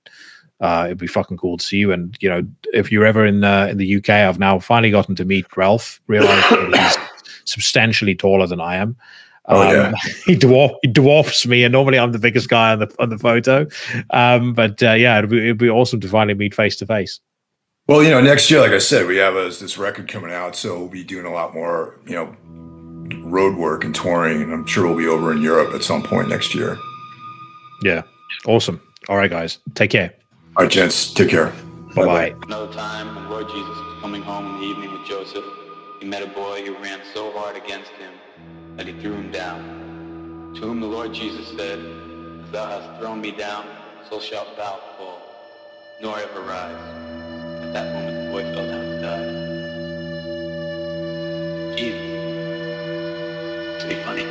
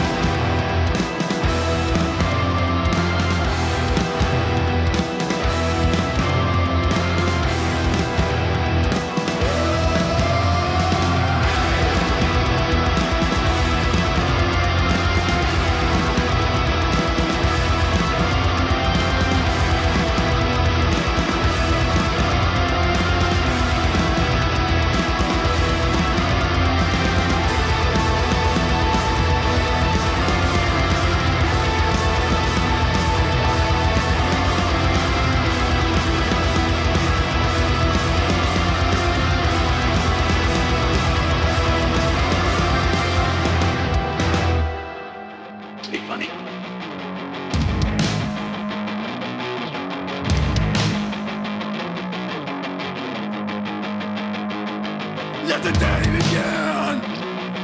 Let the horror start. Let the fuel swell. Let the skies all dry. Let the day begin. Let the fall begin. Let the worlds collide. Let the day begin. Let the humanity spill. Let the day begin. Inherent time is out there. So let the day begin.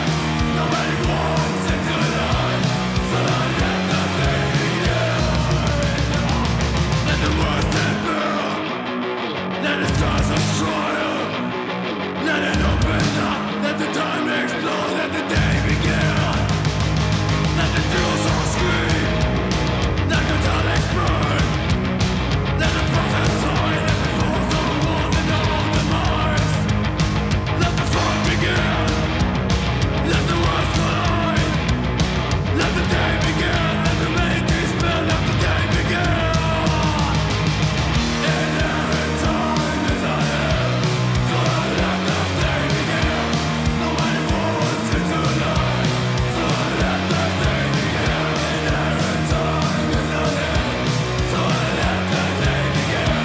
Nobody wants it to lie. So let the day begin.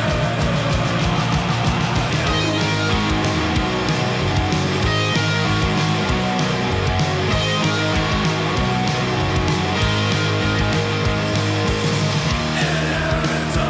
is ahead. So let the day begin. Nobody wants it to lie. So let the day begin. And the earth is stripped. And the heaven is rain. Let the gather do. Let the feel the pain. Let the game to you. Let the day begin. Let the horror start. Let the fuel swell. Let the skies all bright. Let the day begin. Inherent time is ahead. So let the day begin. Nobody wants it to lie. So let the day begin. Inherent time is ahead. So let the day begin. Nobody wants it to lie. So let the night begin. That was a 1-2 combo that started with Unholy Passion by Ultha, was followed by Let the Day Begin by Karloff, a tribute to Samhain that is available right now on Bandcamp. I'll post a link to that in the description to the podcast. Massive thank you as well to Ralph Schmidt and Mike Hill for coming on the show. Make sure you check out their bands and make sure you check out Everything Went Black. Two of my fellow horsemen of the podcasting apocalypse, and always an absolute blast having them on Into the Necrosphere. Speaking of the Horsemen, I am now welcoming to the show the Reverend Karl Haikara, and I pose the following question. Do you think that it's socially acceptable to go below the speed limit in the passing lane? If so, it's time for you to get to stepping, because this is my weekly news rant. A roundabout for judgment. And hang them where the world can see. So welcome back to Into the Necrosphere, sir, and we're going to get started on metalstorm.net in just a second, but I've been meaning to ask you, you have kind of consistently moved to a twice-a-week schedule now with Sol Nox, have you not? Yeah, pretty much, at least right now. It wasn't just a case of you'd like built up a big bank of content, are you going to start doing this consistently now? Yeah, well, it started off with having too many shows, and I still have too many shows. So I'm like making them faster, you know. Yeah. So so it just works out. So I mean, as long as I can always drop back to once a week if I need to, but kind of like the twice a week format, and you know, at least for right now, you know. You have a lot of like you've got a lot of themed shows. Like you had the you had that show that you did with Mike. I'm sure I'm gonna fuck up the name. Carl Edward Wagner. Yeah, the author. I was about to say I was sure I was going to fuck his name up if I said it. It's like one of those things where you know the name, but because you know you're busy recording it, it's almost a guarantee you're going to mess it up. But yeah, you had that. You've got Horror Hotel, so you've got like a lot of specifically themed stuff. So I think the two or the twice a week schedule actually suits your approach quite well.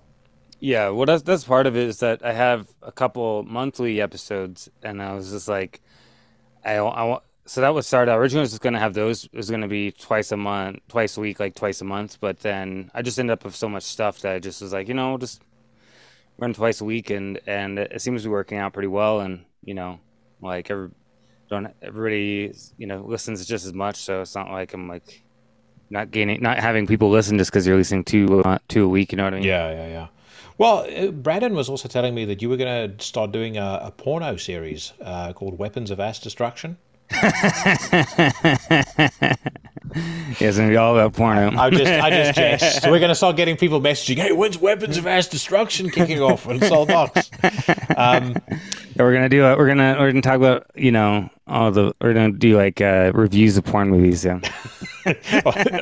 Spoiler alert! They have sex in this one. Hey, by the way, I touched on The Exorcist Believer with Mike when he was on the podcast, and when people watch this, it'll be like, you know, they will have heard that a couple of minutes ago. Yeah, and they've just released their review of that trash on Necromaniacs. They weren't kind to it. They were more kind to it than I would have been, because I would give it -5 out of 5. But you saw it as well. What were your thoughts? So, like, you know, I guess I was going in with extremely low expectations, and I ended up kind of like liking the very first part of it, like when they, you know, up to about when the girls come back. Yeah. And I thought it was kind of interesting setup and stuff like that. It wasn't too bad, but then just went to complete shit that second part, particularly once Ellen Bernstein came in. I was just like, what is this? What is going on?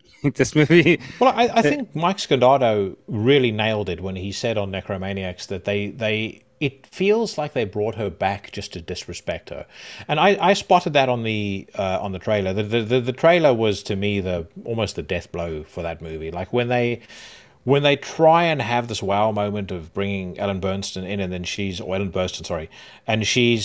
presented basically like Laurie Strode, 90-year-old Laurie Strode, and it's like, this is a completely different character. The psychology of her is completely different. Like, maybe if you wanted to bring her in, have her be someone that they go and talk to about her experience, and maybe she's somebody who shows a degree of empathy and says, you know, this is what I did and I understand what you're going through.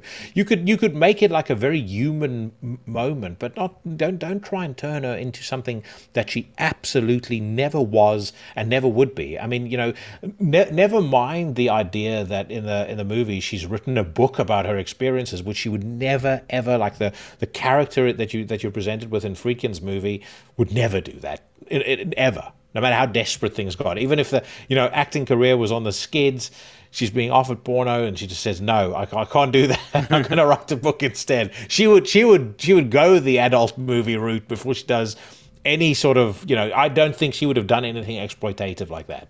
Yeah, well, I think that it's kind of telling, because when they she didn't sign on until after they started recording the movie, making the film. So I think the film in a lot of ways was cut and was made in a way that if they didn't get her, it wouldn't affect the movie at all, really. You know, like her scenes are completely kind of useless in a way. You know what I mean? Yeah. To bring her, and then you do bring her in, and then she's taken out 10 minutes later and in a hospital the rest of the movie is just. So it's probably because she didn't want to be in it for more than 10 minutes. So they're like, okay, what do we do? You know what I mean? Like, she's like, look, you know, I need to leave something behind with the grandkids. So just pay me a heap of money. Because I think she's 90 years old at this stage. So yeah, just pay me a heap of money and let me be done with this bullshit.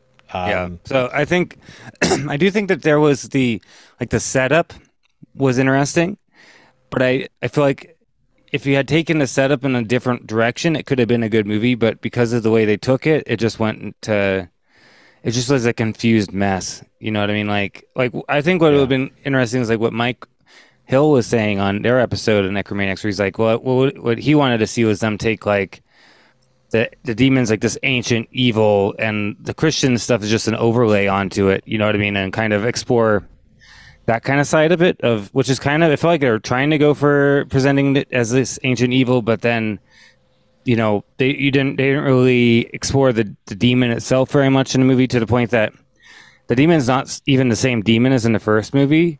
Yeah. But you don't know that when you watch the movie. You have no idea. I just didn't figure it out until later on. You know, like it's just a mess, you know, like really. Well, I think the other thing that it does that's absolutely ridiculous is it throws out, now it doesn't really matter what side of the spiritual aisle you're on here. You can't throw out the entire rules of the game, right? And the rules of The Exorcist is it's a Catholic movie. It doesn't matter what anyone thinks. It's written by a guy who was studying to be a Catholic priest. It's a Catholic movie. It's written the whole construct of the film hinges around the Catholic faith and around somebody's crisis with a Catholic faith. So you can't then say, you know, turn it into The Exorcist, the God Squad, which is what they should have called it. Like, well, you know, when she says in the trailer, "You're gonna need them all," it's like, oh my fucking God. Yeah, I didn't like how they had like a bunch of people, and then, I mean, but the thing is, even Exorcist 3 is not 100% a Catholic movie, so there are ways to go about it, because the main character in Exorcist 3 is Jewish, you know, so it's like. Yeah. And if you read Legion, the book, he's like, you know, it's very much coming from this Jewish mindset of, and that kind of exploration of evil that Judaism has in particular. Mm. So, like, I think the main underlying concept behind what Blady had for The Exorcist is an exploration of evil, right? And in different ways. So you have the Catholic way, and then you have this other book that's kind of about the Jewish. So you could. I don't know if it necessarily needs to be Catholic, but it does like need to have some type of exploration of evil, which we don't really see in the movie. It's just kind of like these girls are taken for some reason. Why? We don't know.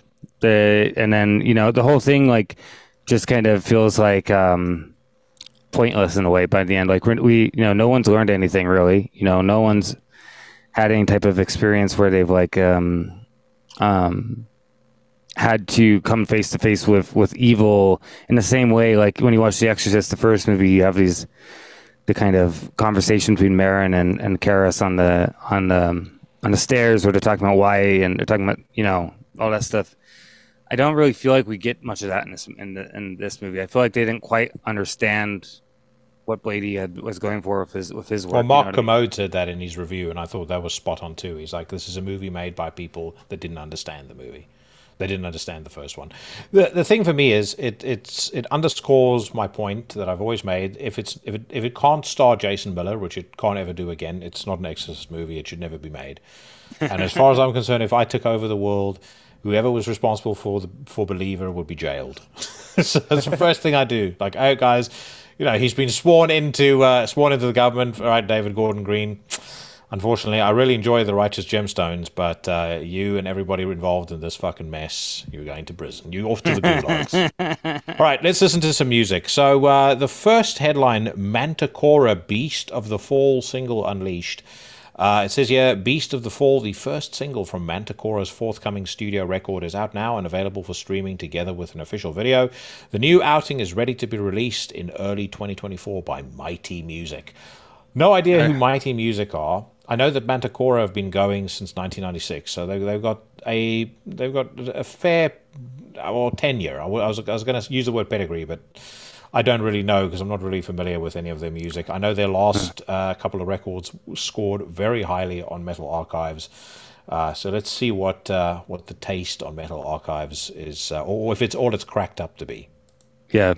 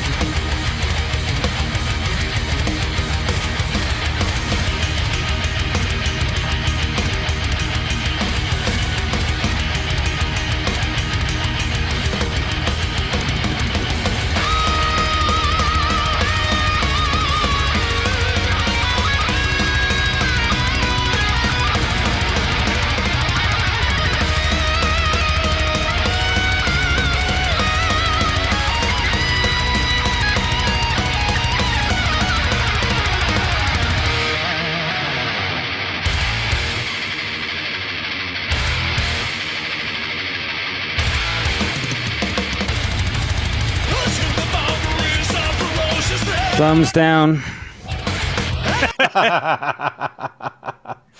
I think that opening riff wasn't too terrible, but as soon as that lead kicked in, I knew we were in for something that was going to be shite. We've got our episode of Nevermore Worship coming out pretty soon, and the one thing about Nevermore, when I hear a band like this, it reminds me of how great that band is, because Jeff Loomis could get away with starting a song with crazy lead, and but he's probably like one of the only people that can do it, at least for my tastes. I know there'll be people that are big fans of power metal. They'll go, that sounds great, listen to the riff. The riff isn't bad, but yeah, it's just not it. This is one of those things where I can see why the people that rated it highly on Metal Archives would have done so. If this is your thing, then you're gonna like it. But I don't like fantasy. I don't like.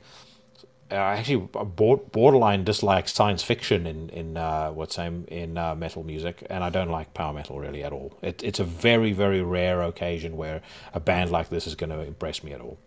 I only like fantasy if it's like dark and evil, like, in black metal terms, you know what I mean? Like if you're doing like In the Night Side Eclipse kind of has a little fantasy quality to the cover. But what I really hate is like this type of stuff that's like, let's go, let's pull on our swords and go fight some dragons type of power metal fantasy stuff. And that's what I mean by fantasy. I mean, Lovecraft is fantasy, but that's different. That's horror fantasy. That's like horror, that I'm done down with. But yeah, it's some Dungeons and Dragons shit. It doesn't do anything for me. And also, there's a good band called Manticore from the United States who's like really brutal, black death metal. So, I'm not gonna, Manticore doesn't cut it. Now, I will say as well, as I mentioned there about fantasy, I'm sure that people will immediately say, but you love a bunch of bands that are, overt Tolkien worshippers. That's also different. Gorgoroth and Burzum and bands like that, they're always going to get a pass, as far as I'm concerned. Well, that's what I mean there. It's like black metal, still evil. It's not all about like that kind of lame power metal like type of like Glory Hammer kind of thing. Mm-hmm. Okay, next headline. Nile introduced their new touring lineup. It says here, Technical Death Metal Masters Nile have revealed a new touring lineup. I specifically wanted to mention this because of one part of this announcement that I think is very cool. It says here, the band is pleased to welcome Dan Vadem Von of Morbid Angel and Incantation on bass and vocals, and Zach Jeter of Hideous Divinity and Olkoth. I know you're a big fan of that Olkoth album. I really like it as well, and I think it's fucking cool that he's gotten an opportunity to play in a band that is this big and that is this prolific. Well, I mean, probably he was releasing that Olkoth album. Probably Carl Sanders is like, oh, this is fucking good. So that's because they're both in the Carolinas. So they're probably like, let's go recruit this guy. Yeah. Interesting that it's a touring lineup because I don't know why he's not included them on recording the record.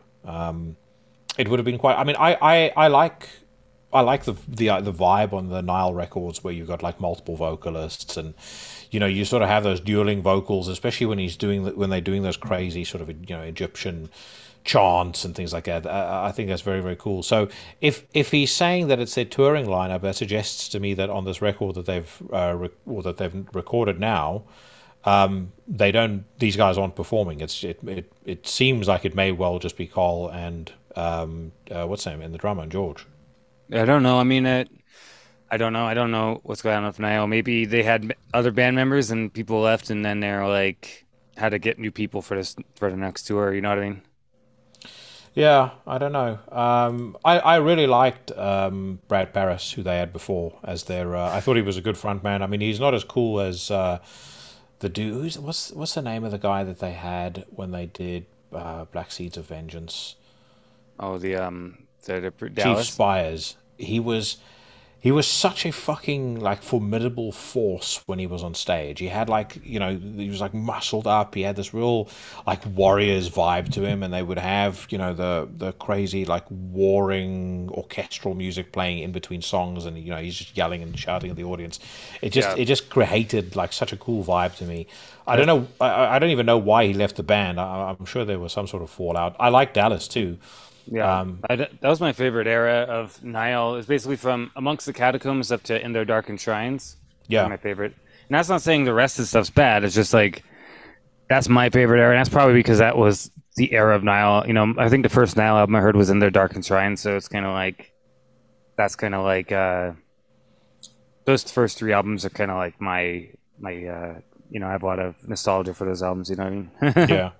Yeah, I got into them on Amongst the Catacombs of Nephron-Ka, so I've been down with them since the beginning, and I think I got into them because Eric Rutan in an interview mentioned how great they were. It was kind of how I got into Origin as well. But I've really enjoyed more or less everything Nile has done, and I thought Vile Nilotic Rites, their last album, I thought that was one of their best ever. Yeah. I think What Should Not Be Unearthed was maybe a little bit of a step down, as was At the Gate of Setu. They sounded a little like the band were on autopilot, but Vile Nilotic Rites was fucking absolutely sensational. Yeah, that was killer. And one thing that I always liked Nile, even back to their early demos, is always had those kind of Neurosis shouty vocals as well, mixed in with the death metal vocals, and I just love that. I love it when because it really gives it that barbaric, like, ancient Egyptian feel. All of a sudden you got some dude, like, you know, like shouting, like, manly vocals and parts, you know what I mean? I'm a big fan of shouty, manly vocals. All right. Let's hear the Varathron single. I was about to say, I knew you would want to hear this. So Varathron are previewing their upcoming album, The Crimson Temple, with a new single called Hegemony of Chaos. The new outing drops on December the 1st via Agonia Records. You've been very excited about this. The artwork is fucking killer. Yeah, I'm a big fan of Varathron too. I mean, our last album was pretty good, so, you know. I mean, my favorite Varathron is always going to be His Majesty of the Swamp and Walpurgis knocked, but, you know, they've stayed pretty good, you know, but I'm interested to see what this one's going to sound like, because I haven't heard this yet, so. Well, this is the first, like, full-length they've done since 2018, so it's been five years. Yeah. So they've certainly had time to write, but yeah, right. Let's hear what Hegemony of Chaos sounds like. Let's see if it's any good.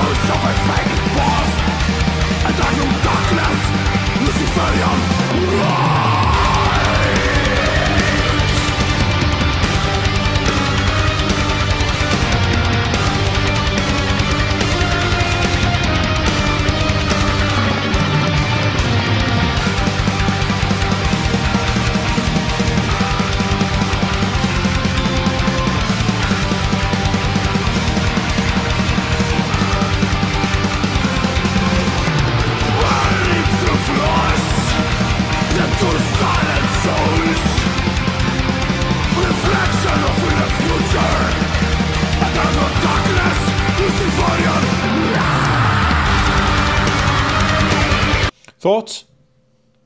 So far, I think it's pretty good. I mean, it definitely has the Greek black metal feeling. It feels in line with their post His Majesty Swamp stuff, which has more blast beats and stuff. And I like the kind of old school vibe of the vocals. It's not like blowing me away or anything, but it's not bad. I probably have to listen to the whole song and, like, you know, probably hear the whole album before I make my final judgment on the album. You know, so I'm not like blown away, but I also don't hate it. You know what I mean? Well, we'll listen to another 60 seconds in a bit, but there's a couple of things I really like about this. I think the use of the keyboard has got a very, like, old school way that they're using keyboards there. I love this. I love that. I love that sound. Yeah. I dig the Greek vibe to it. It has a real, you know, you can hear this band is out of Greece. Like, yeah, it's very like Greek. it's the fucking sibling of Rotting Christ, without a shadow of a doubt. Like, yeah, you know, Thy Mighty Contract era Rotting Christ. It really does have a quality to it that reminds me of old Rotting Christ. You know what I mean? Well, question for you. So when it comes to, like, the elite of the elite Greek metal bands, who is your favorite? Yeah, so my favorite is going to be, and also I was just going to say, for everybody who's into Greek black metal, I just ordered a book called Rites of the Abyss. It's from Heavy Metal Artwork, and it's all about the Greek black metal scene. So I ordered that. So just so I want to pull that up and tell people because it looks really cool. Yeah. But yeah, my favorite. I'm a big fan of the first of Thou Art Lord, Rotting Christ, and Varathon. Those are probably my top three. Yeah. You know, I do like Necromantia, but I actually like Thou Art Lord more, personally. You know, like, you know, as much as I like Necromantia, it's probably one of the ones I go to the least out of the core Greek black metal bands. You know, and then Septic Flesh as well. You know. Yeah, Septic Flesh I like. I think what Septic Flesh do is absolutely, like, musically it is incredible.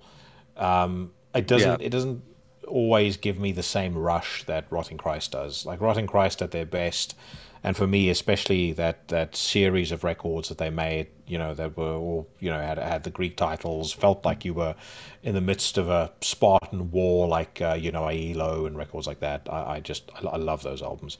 I love those albums. I love the feeling that it gives me, like the atmosphere that it creates when you listen to it. And you know, of course, I also really love stuff like Triarchy of the Lost Lovers. Septic Flesh doesn't quite create that to me, but I do like their stuff very much. I'm a big fan of Septic Flesh. I mean, I like all of their stuff too. I mean, their early stuff has a particular magic about it, and then probably my favorite Septic Flesh album is actually The Great Mass. That's my favorite album. So. Yeah.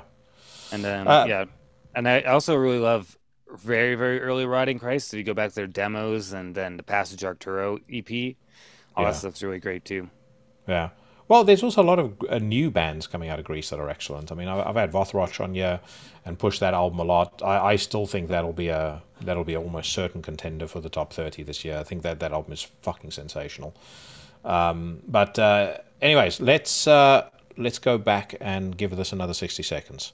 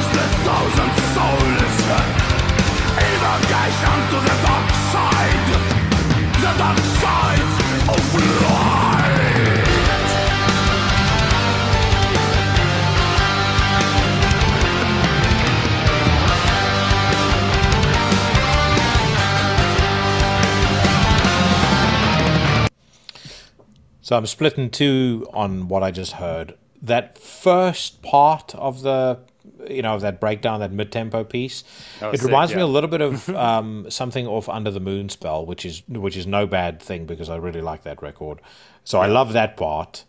Whatever that instrument is that they just brought in now, I may have, I get why they included it, but I may have, as a producer, I would have said, let's keep that one for the archives, friends. Let's release a second version of the song that has that bit in, but maybe for the album we leave it out. Yeah, I'm with you on that. That first part, I was like, oh man, this is awesome. I really like this mid pace, and then all of a sudden we're getting like some weird like medieval piece. Where I was like, I mean, I can live with it, but it's not my favorite. But you know, I mean, it's not too bad overall, and I'm definitely looking forward to hearing the whole album. You know, like I said, anybody should go check out they had Paolo. What's his name? The artist, he did paintings for every song. So there's like some really sick paintings for that album. Well, I agree with you. The cover looks absolutely fantastic. But yeah, man, it's tough releasing music in 2023. You are stepping out into some extraordinarily heavy traffic, including by bands who have, you know, who aren't even signed. You know, like obviously we just listened to 2 minutes of that song. It's unfair to make a direct comparison, but if I were to say what the first 2 minutes of the new Drugoth did for me versus that, or the first 2 minutes of the new Sick did for me versus that, both unsigned bands, it's not comparable. Yeah, I mean, the Marathon is definitely not in running for. I mean, I can already tell probably from that it's not gonna be in the top running for like the top 20, maybe not even top 30, but you know, it's still not bad. You know what I mean? it's like something I'll listen to for sure. And I'll reserve my final judgment until we get the whole album, but it definitely didn't like set me on fire in the same way some stuff does, you know? Yeah. All right. Sepulchral Curse. They've got a new studio album out or coming out called Abhorrent Dimensions. They say it's ready to be unleashed tomorrow, so I'm assuming this goes back to Thursday. It says today the black and death metal ensemble offering listening the entire music output. I haven't actually listened to this yet, but they're on Transcending Obscurity Records, so that's typically an indication that it might be good. So let's hear what it sounds like.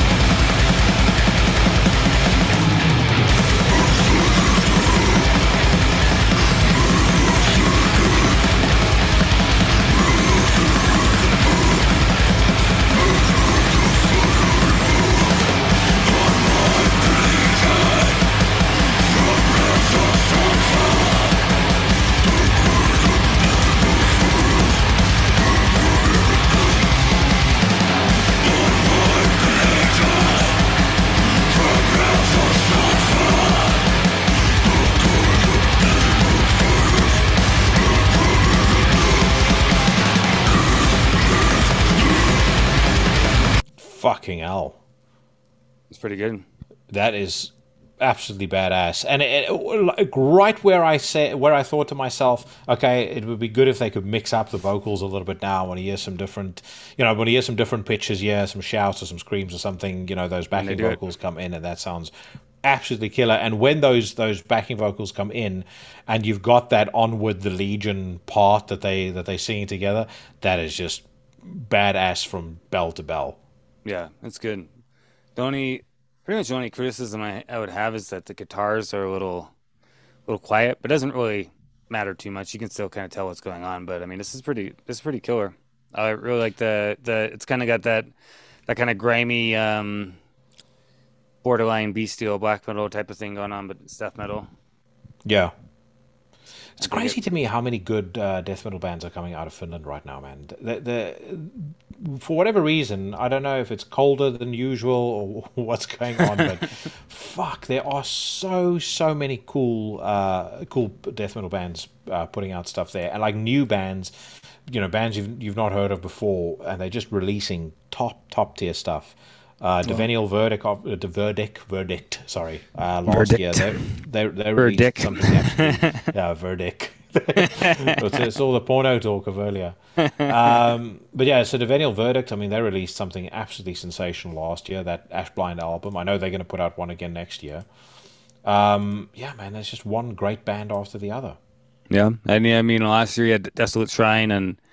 You have bands like Crypts and stuff like there's a lot of great stuff coming out of Finland in general, but definitely a lot of black death metal. And I mean, you go back to the early 90s, there's a lot of great death metal from 90s Finland that kind of got forgotten for a while, which I think maybe part of the rise of newer Finnish bands is probably guys in their 20s or whatever are discovering a lot of the old Finnish death metal from the late 80s, early 90s, I'd imagine. Do you remember a band from Finland called Incision?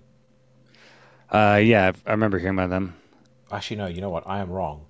For some bizarre reason, I thought they were from Finland, but I'm just having a look now, and it looks like that may not be the case. I don't know. I'm not sure about Incision. I know the name, but you have bands like Purulence and the Abhorrent stuff that turned into Amorphous and all kind of stuff. Yeah, no, I think I might be wrong. It looks like they were. It looks like they may have been from from Sweden. I'm gonna look into that because I remember when that band came out, everyone fucking shat themselves because it was a just insanely brutal band. Then you had all the bands like Demigod and Demolic and stuff like that from Finland as well, which were really great. So I think it's just bands going back to the well there in Finland and coming out with some brutal shit.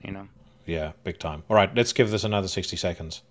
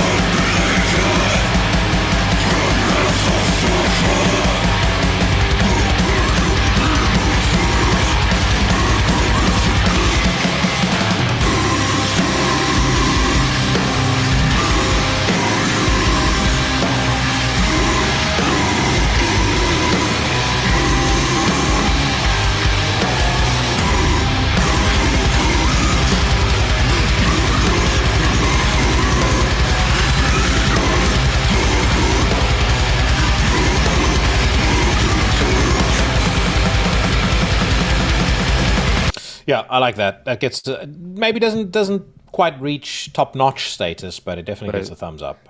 It's definitely a thumbs up. I like that. I like that when it kind of slowed down. Then you had the double bass coming in and all stuff. That was really cool. I'm definitely gonna give this album a listen. Yeah, for sure. By the way, that Incision album, so they were from Sweden. I was wrong. I don't know why I thought they were from Finland, but the record of theirs that is well worth checking out if people haven't done so for a while is Revealed and Worshipped. I remember when that came out. I fucking loved it. Right, speaking of bands that I love, I'm going to head over to YouTube to hear this because for whatever reason, when I play anything off Bandcamp, it deafens people. So... Hold on. Job for a Cowboy. Is it Moon Healer? Yeah. All right, so the headline here reads, Job for a Cowboy detail upcoming studio album. It says here on February the 23rd, 2024, US death metal machine Job for a Cowboy will unleash their first studio album in 10 years, dubbed Moon Healer. The long-awaited new full-length is comprised of 8 tracks, along with disclosed details. You can give a listen to the second advanced track, The Forever Rot, via the Bandcamp player. Are you a fan of Job for a Cowboy? Not really. I never listened to them. So this will be how so? And that I just never listened to them. Well, like they were one of those deathcore metalcore bands. Band. You're scared to reveal your elitist entities, well, I mean, I've listened to plenty of those kind of bands, but yeah. I'm only teasing you. I know you're not an elitist. But the name always put me off because the name's stupid, like in a way that just never made me want to check it out. Because it's like, Job for a Cowboy, what the fuck does that mean? You know what I mean? So I just never listened to them, but I know that I have heard from people that they're a good band. So let's give them a shot. I think they are absolutely fucking sensational. Especially the last record they put out. So they put out an album in 2014 called Sun Eater, which is phenomenal. And everything.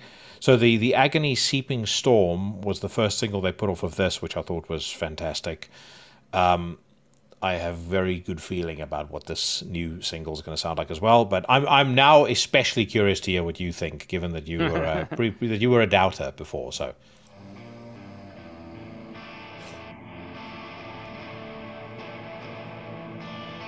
Seems kind of quiet for some reason.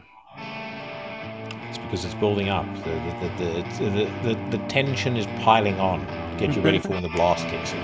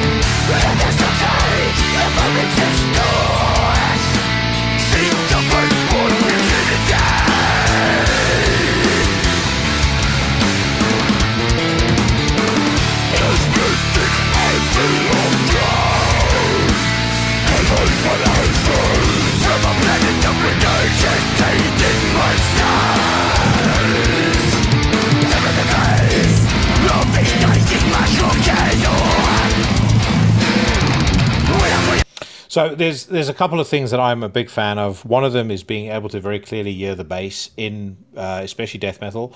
Another is fretless bass when it is played as exceptionally well as Nick from Cephalic Carnage does. And wouldn't you know it, he is also a member of this band and absolutely rips on that song. That riff is fucking awesome. The vocals are badass. Love it. I absolutely fucking love it. Yeah, the bass kind of reminds me of like Steve DiGiorgio or something like that. Like that kind of fretless bass stuff. What are your thoughts on the song? It's okay. It's not. I was hoping we were going to capture a viral moment here. The moment when Jackie convinces Karl about the genius of Job for a Cowboy. Yeah, I mean, I don't hate it. It's interesting. I'd have to. It's something that I need to probably listen to more and like listen to the whole album when it comes out and stuff like that to really get a feel for the whole thing. But I like it so far. It's not. All right. It's not my favorite thing I ever heard, but I like it. Okay, let's give it 60 more seconds. Let's see if they can do some more in 60 seconds to convince you.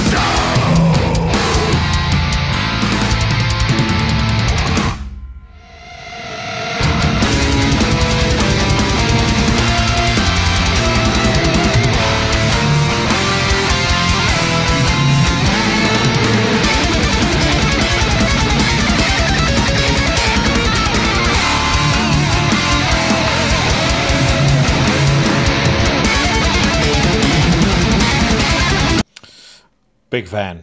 Yeah, Very big fan. I like it more as it goes on. Like it's one of those songs where I'd probably listen to the whole thing and then, like, or it makes me want to listen to the whole thing. You know what I mean? Like, Yeah. hearing now is kind of like makes you want to like listen to the whole song and see how it progresses because you don't really know where it's going exactly. You know what I mean? Well, do yourself a favor and check out Sun Eater, their previous album, because I think Sun Eater.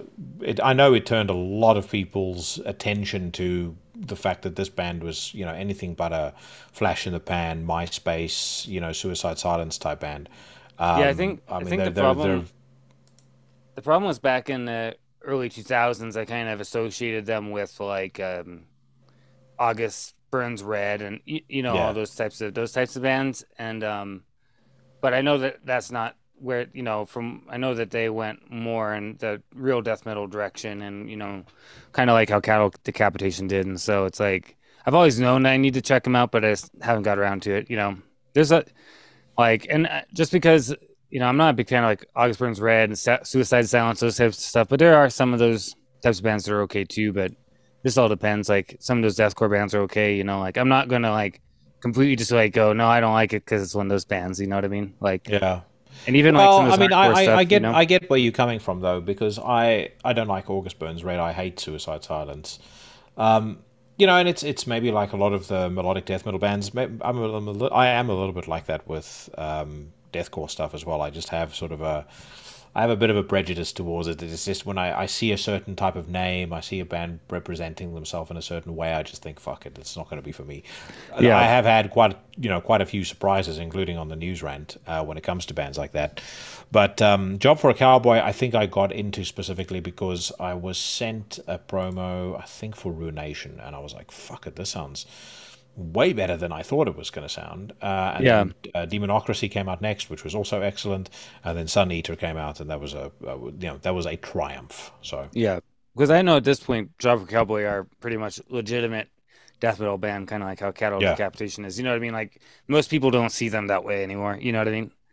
Like, but yeah, it was one of those things except for the Reverend Karl Haikara, who dismisses them because he says that they're not necro enough. Yeah, they're not necro enough. They're not cult enough.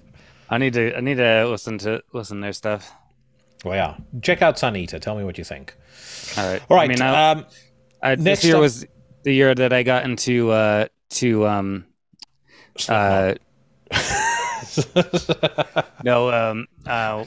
what's that one band? Fuck. Now my brain's not the brutal death metal band. Dying Fetus. Dying Fetus. Yeah. Because that new album long overdue. So, that band is fantastic. So now it's time to get into Job For A Cowboy, I guess. So yeah, definitely. All right, let's check out this band, Fotterkammer. They've just signed with Century Media Records. It says here symphonic black metal collective. Fotterkammer are pleased to announce that they've joined forces with Century Media Records and at the same time present a new single, Das Peitschendicht, Gedicht, whatever. The Americans are also pleased to introduce French bassist Laurent David as their new permanent member. Comments the label on the signing, breaking boundaries and redefining music. We're thrilled to welcome Fotterkammer to the Century Media family, unveiling their avant-garde sound. Their brand new single is a powerful ode to female empowerment and the art of BDSM. Fronted by Andromeda Anarchia, the operatic black metal takes you on a journey like no other. Join us in celebrating this unique blend of art, sexuality, and musical brilliance. We'll see. We'll see. I myself about this. am not prone to a spanking, and that nun in the thumbnail, she reminds me a little bit of there's an English woman who was an English actress who was in Blackadder. Her name was, I'm trying to think. Looks like this band might be trying to be a little bit like Opera 9 or something, like that band from Italy, you know, like. Yeah. Hopefully she's not doing opera singing, at least, you know. I'm hoping that it's just a black metal singing. Like. Miriam Margoyles is the woman's name. Or Margolis. Yeah, sorry, not Margoyles. Margolis. Miriam Margolis. Look up Miriam Margolis, Blackadder Season 2. That thumbnail reminds me a lot of that. But anyway, let's hear what it sounds like.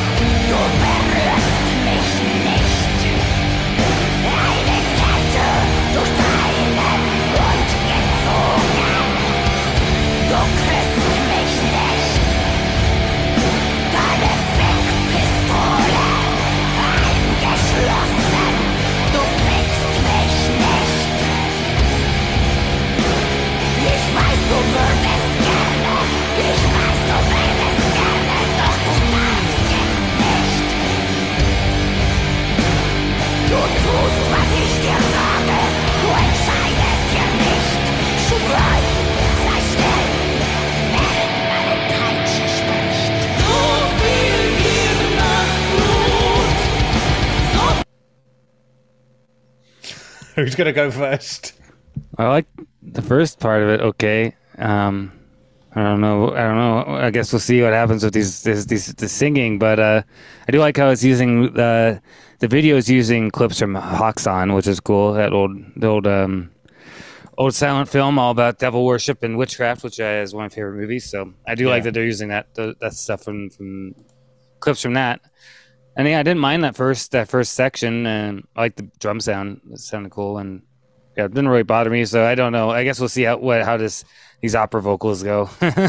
Well, so I was wondering about the pronunciation of some of the words. I mean, I'm not German, so I can't really tell you probably. But I don't either. The woman, so the singer's name is Andromeda Anarchia. Like the pronunciation sounded particularly harsh to me, but I just checked now. She's from Switzerland. But she is relocated to Brooklyn, New York. Yeah, I don't know. I like the riff. That opening riff I think is quite cool. I agree with you. I like the music video. I picked up a couple of little clips there in the words. One of them is Fick Pistolen, which is fuck pistol. I think that's the direct translation. So, you know, clearly the guy is being whipped because he's been misusing his fuck pistol. That's probably the broad concept of the lyrics. But yeah, let's hear where it goes from here.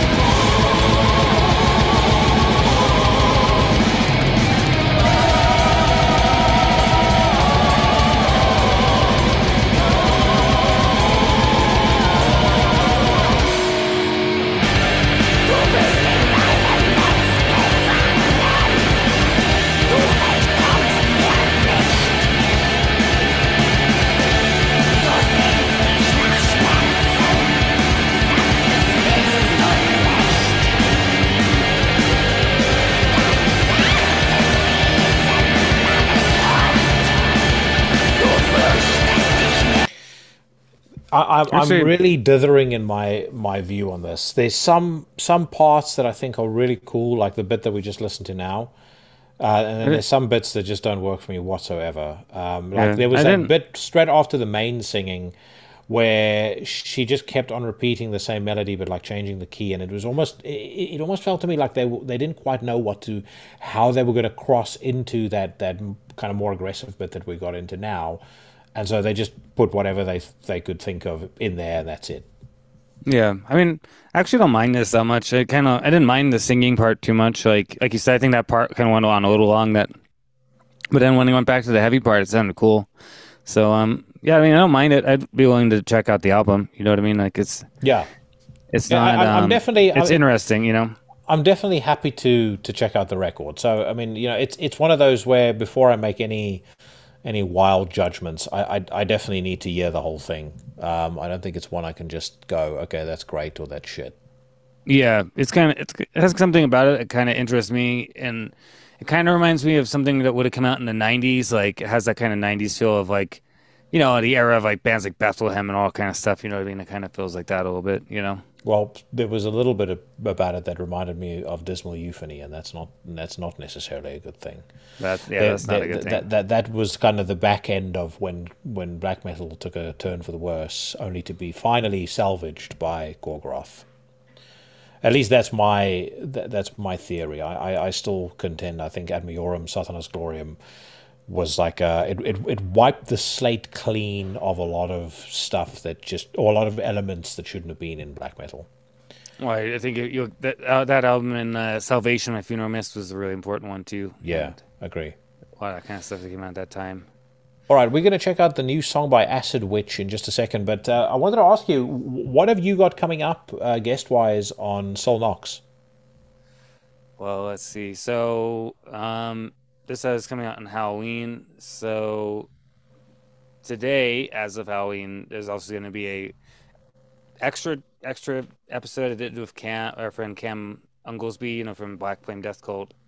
We're talking about Halloween and horror movies and stuff, kind of a little special. And then on the 2nd, it's going to be the second part of me and my friend Joe's epic Danzig walkthrough, where we're talking about song by song through five up to Death Red Sabbath. Mm-hmm.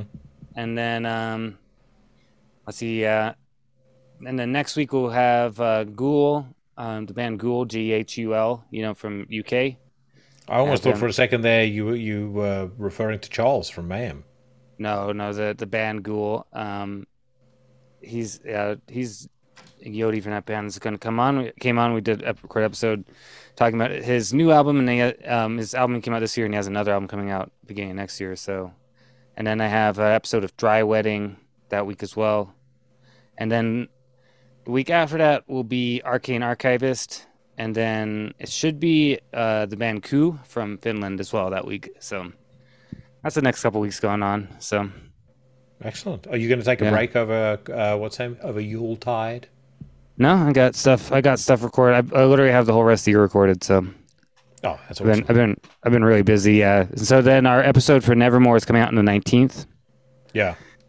And 19th of November. 19th of November, and then I think that I've already heard some of the critics refer to it as the most important episode of Sol Nox released to date. Right, and then Karl Haikara at his most bristling.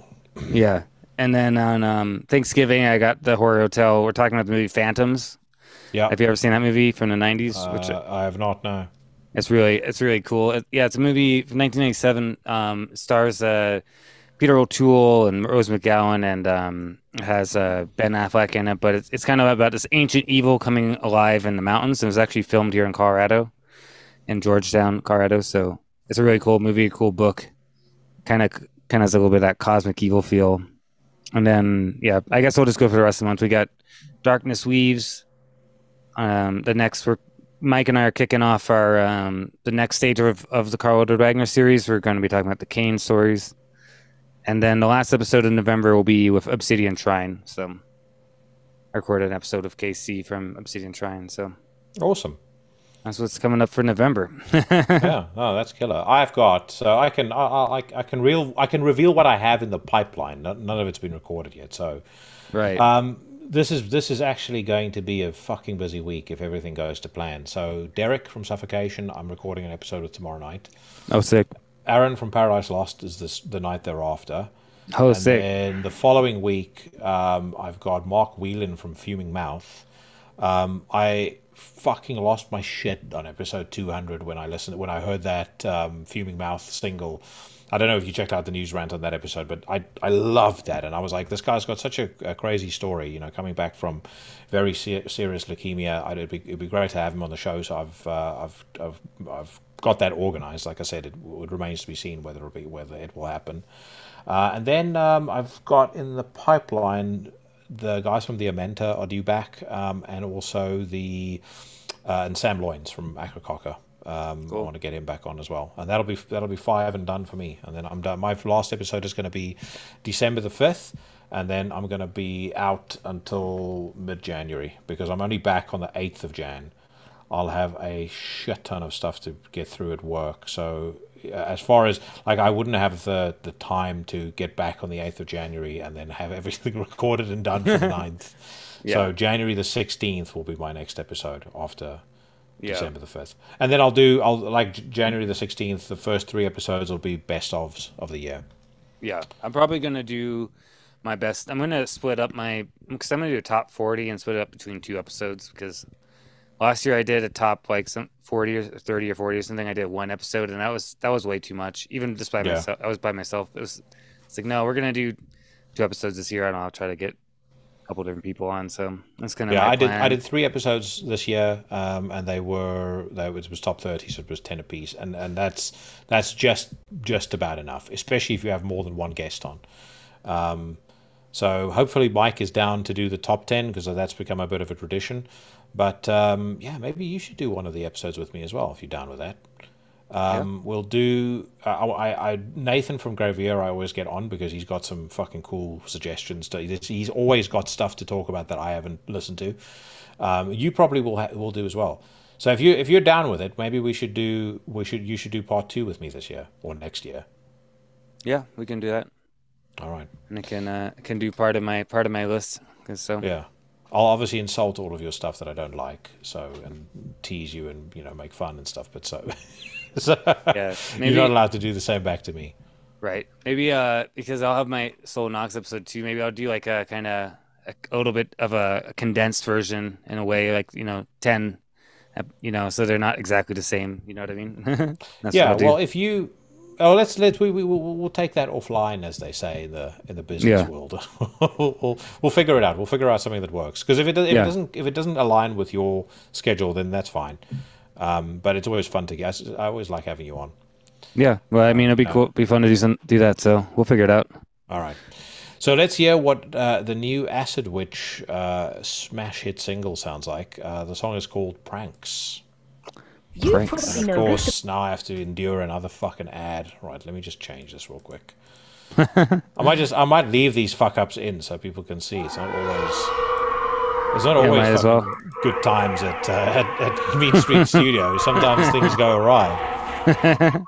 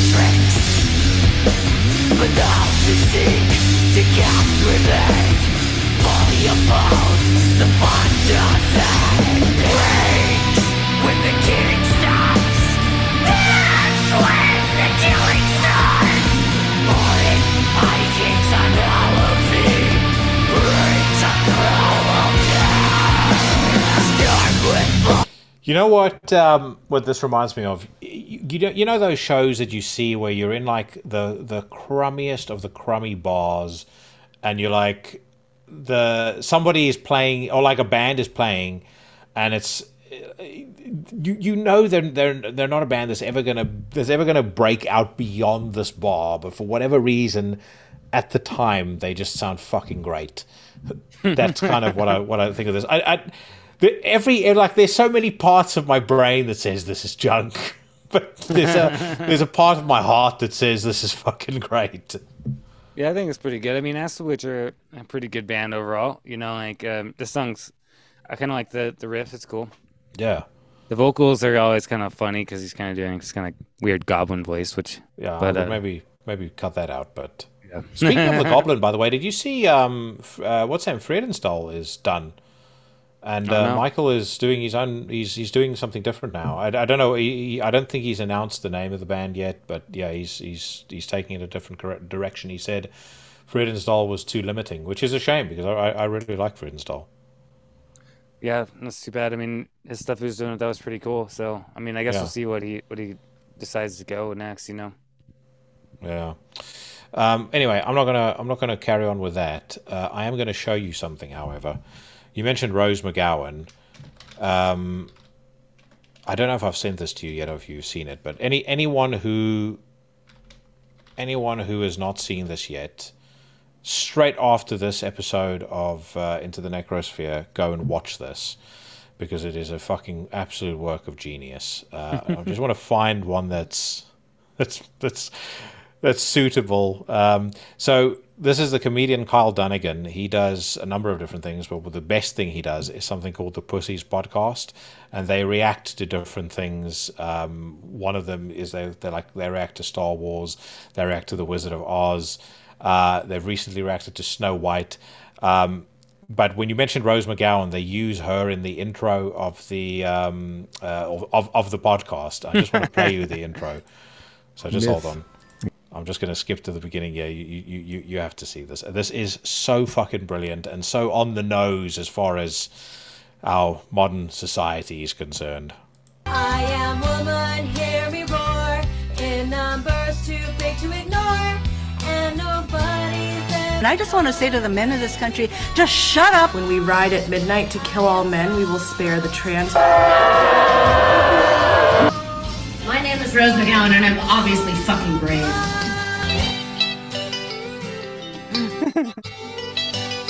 Welcome to Pussies, the podcast about women, for women, by men who support women.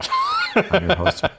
Anyway, make sure you check it out. It's absolute genius. But yeah, I can't hear the name Rose McGowan and not think of the opening to that show. Yeah. Oh man, yeah, she's gone down a crazy path. Yeah, many have. All right, let's do one more song and then we'll wrap it up. I'm not gonna inflict Rivers of Nile on you. That last Rivers of Nile album it might be one of the most terrible things I've heard a band that I used to enjoy do maybe in my entire life. Here we go. Cannon Fever. I was just about to say Cannon Fever.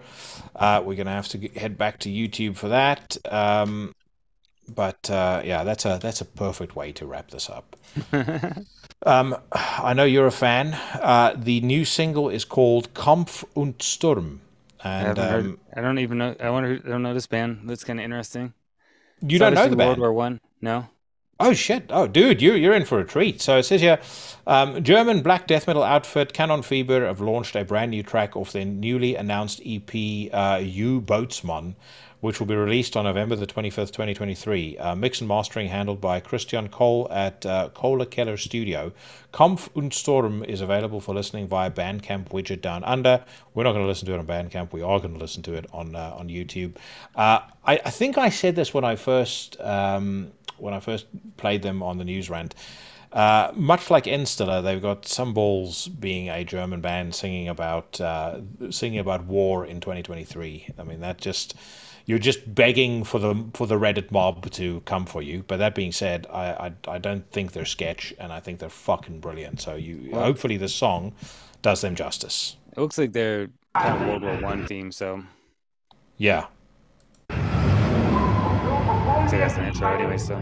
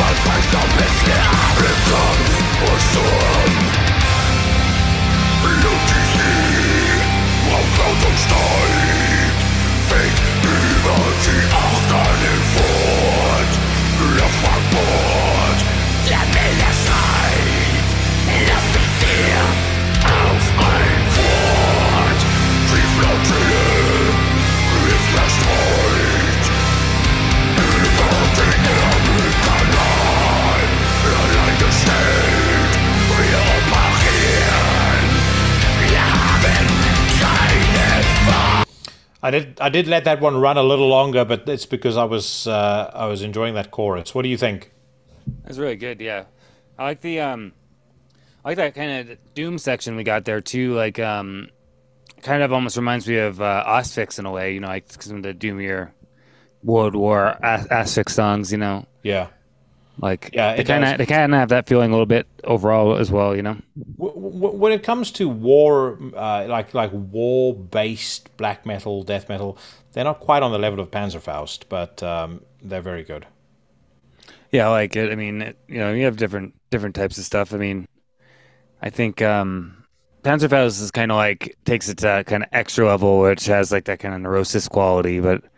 When it comes to this type of stuff, this is kind of in the vein of like, you know, like I said, like Asphyx and maybe a little bit of like they're not. This doesn't sound very much to me like Enstilla or you know like the Marduk or stuff. This is more like Asphyx, like Death Doom stuff. You know what I mean? I know I've said this on the podcast many times, but I'll just say it to you again. I'm very glad Marduk have gone back to the arcane and the occult route with their new album because it is so much better than Victoria. Yeah, I mean, like, I don't mind the war themes for like an album, but I thought 2 albums back to back was too much because I mean, yeah, their best albums, even when you go back to the '90s, in my opinion, the best Marduk is usually the stuff that's more, you know, satanic and like, you know, or stuff about death. You know what I mean? Like, I think, or you have an album like Plague Angel, which has a little bit of everything. You know, like. But I'm very glad today. I mean, they basically created a kind of, in my opinion, you know, Memento Mori feels like a sequel to ROM 512 in the sense that it has like the same themes. It even mentions some of the lyrics. And the lyrics in Memento Mori, when I was reading the booklet when I bought the CD, it has like, you can see some of the lyrics are even referencing some of the stuff from ROM 512. So I feel like it's definitely like, purposefully, and I remember when before they released Memento Mori, they also released like pictures from the ROM 512 era and stuff like that. So I felt like there was a purposeful kind of trying to connect it to that album. You know what I mean? Yeah, it felt to me to be connected to that and to Wormwood, and Wormwood remains my favorite Marduk album of all time. I think it's fucking work of absolute genius. Yeah, I mean, I think that for me, it's more like 512 is probably my favorite, but Wormwood's right there. You know, like. Both those albums are fucking masterpieces. You know what I mean? Yeah, no, for sure. All right, my brother. Thank you very much. It's great catching up with you as always. You too, man. It's always great. All right. I will speak to you again very soon. Perfect. Thank you for having me on, Jackie. Always a pleasure, my man. That puts a cap on another episode of Into the Necrosphere. If you stuck around until the very end, you have my thanks. I also want to extend my gratitude to my guests, Mike Hill, Ralph Schmidt, and Karl Haikara. Make sure you check out their bands and their podcasts. The links are in the description to the show. And if I were a betting man, I'd say you can expect to see them back on the show again at some point early next year. Karl and I caught up straight after we recorded the news rant. We're going to do something quite special for our countdowns of 2023. So that's going to happen in January, and then hopefully Mike and I are going to do our usual top 10 that has become a bit of an institution on Into the Necrosphere. I'm going to wrap up with another Samhain song, one of my favorites that the band ever released. It's a track called The Howl, but before we get to that, I waited until the very end of the show to say this, but if you watched the Rugby World Cup final this past Saturday, you would have borne witness to the greatest victory in the history of professional sports. I have never been prouder to be South African than I was on Saturday night, and as much as I know for an absolute fact that none of them will see it, well done, Springboks. All right, folks, whatever it is that you're doing, wherever it is that you are, stay safe, stay healthy, and I'll see you bad motherfuckers again next week.